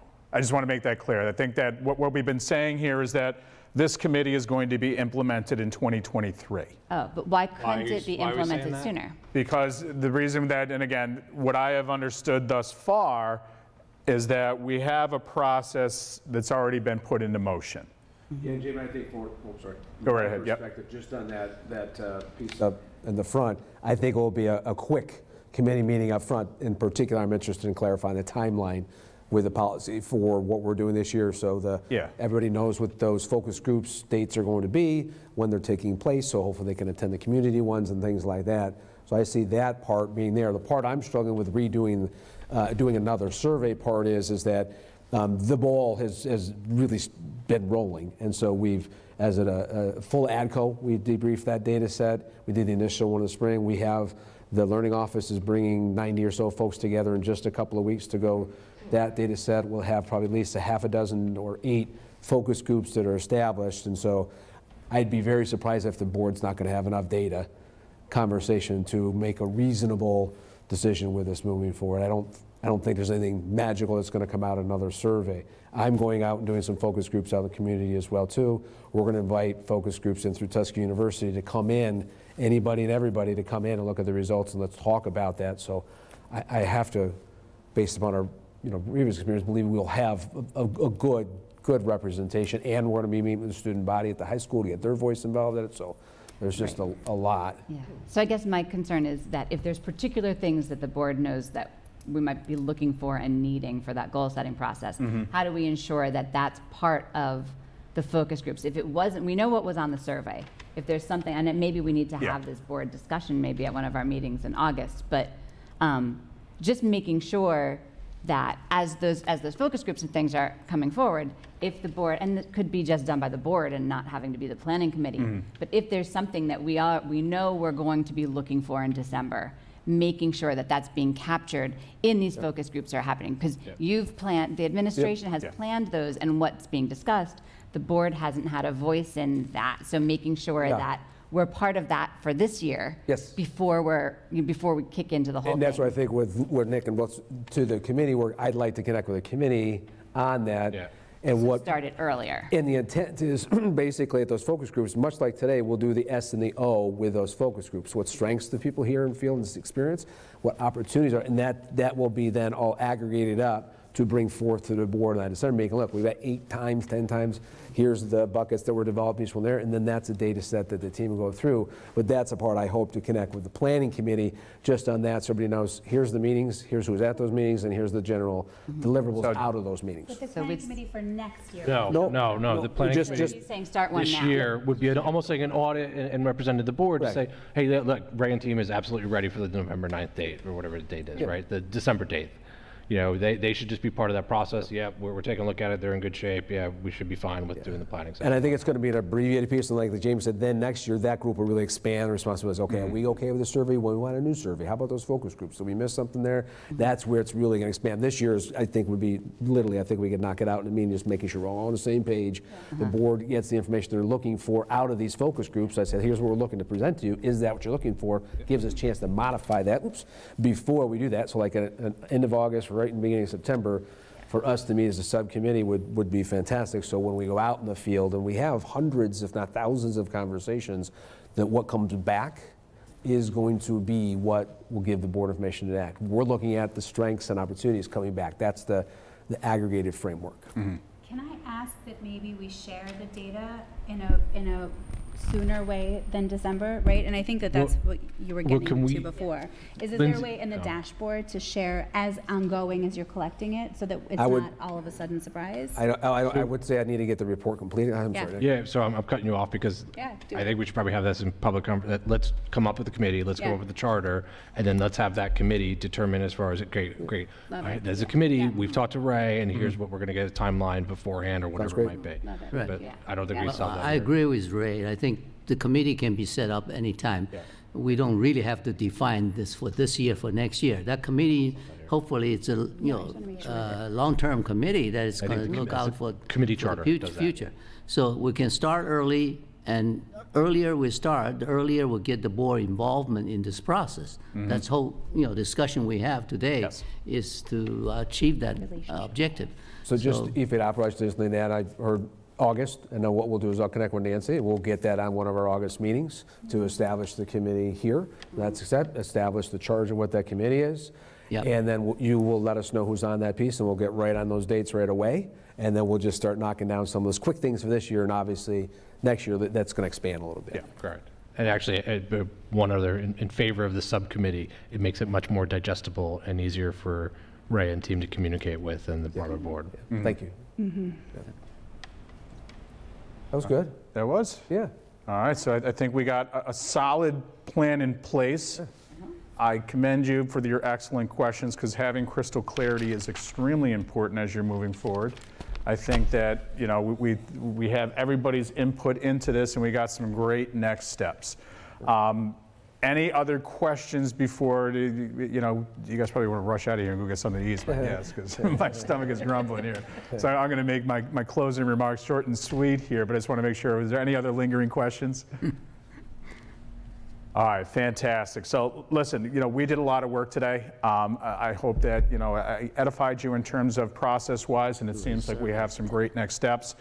Thank you guys very much for inviting me out. If you have questions along the way, something jumps to mind, my card is right in that folder. Feel free to call or email me. I'm very accessible, and I get back to you as quickly as possible. And if you would like me to come back, to help you guys, I'm more than willing to do that. December 13th. December 13th. I will put that on my calendar. We'll reconnect. So thank you guys very much. Enjoy the rest of your day. Thank you. Thanks, Jamie. Can you close us down for the meeting? What's the word? Where is it? Hang on. Sorry. Hang on. Sorry, everyone. Be it resolved, the special meeting of the Board of Ed be adjourned. Motion? So moved. Second. All in favor? Aye. Opposed? Aye. Abstained? Excellent. Thank you. Thank you.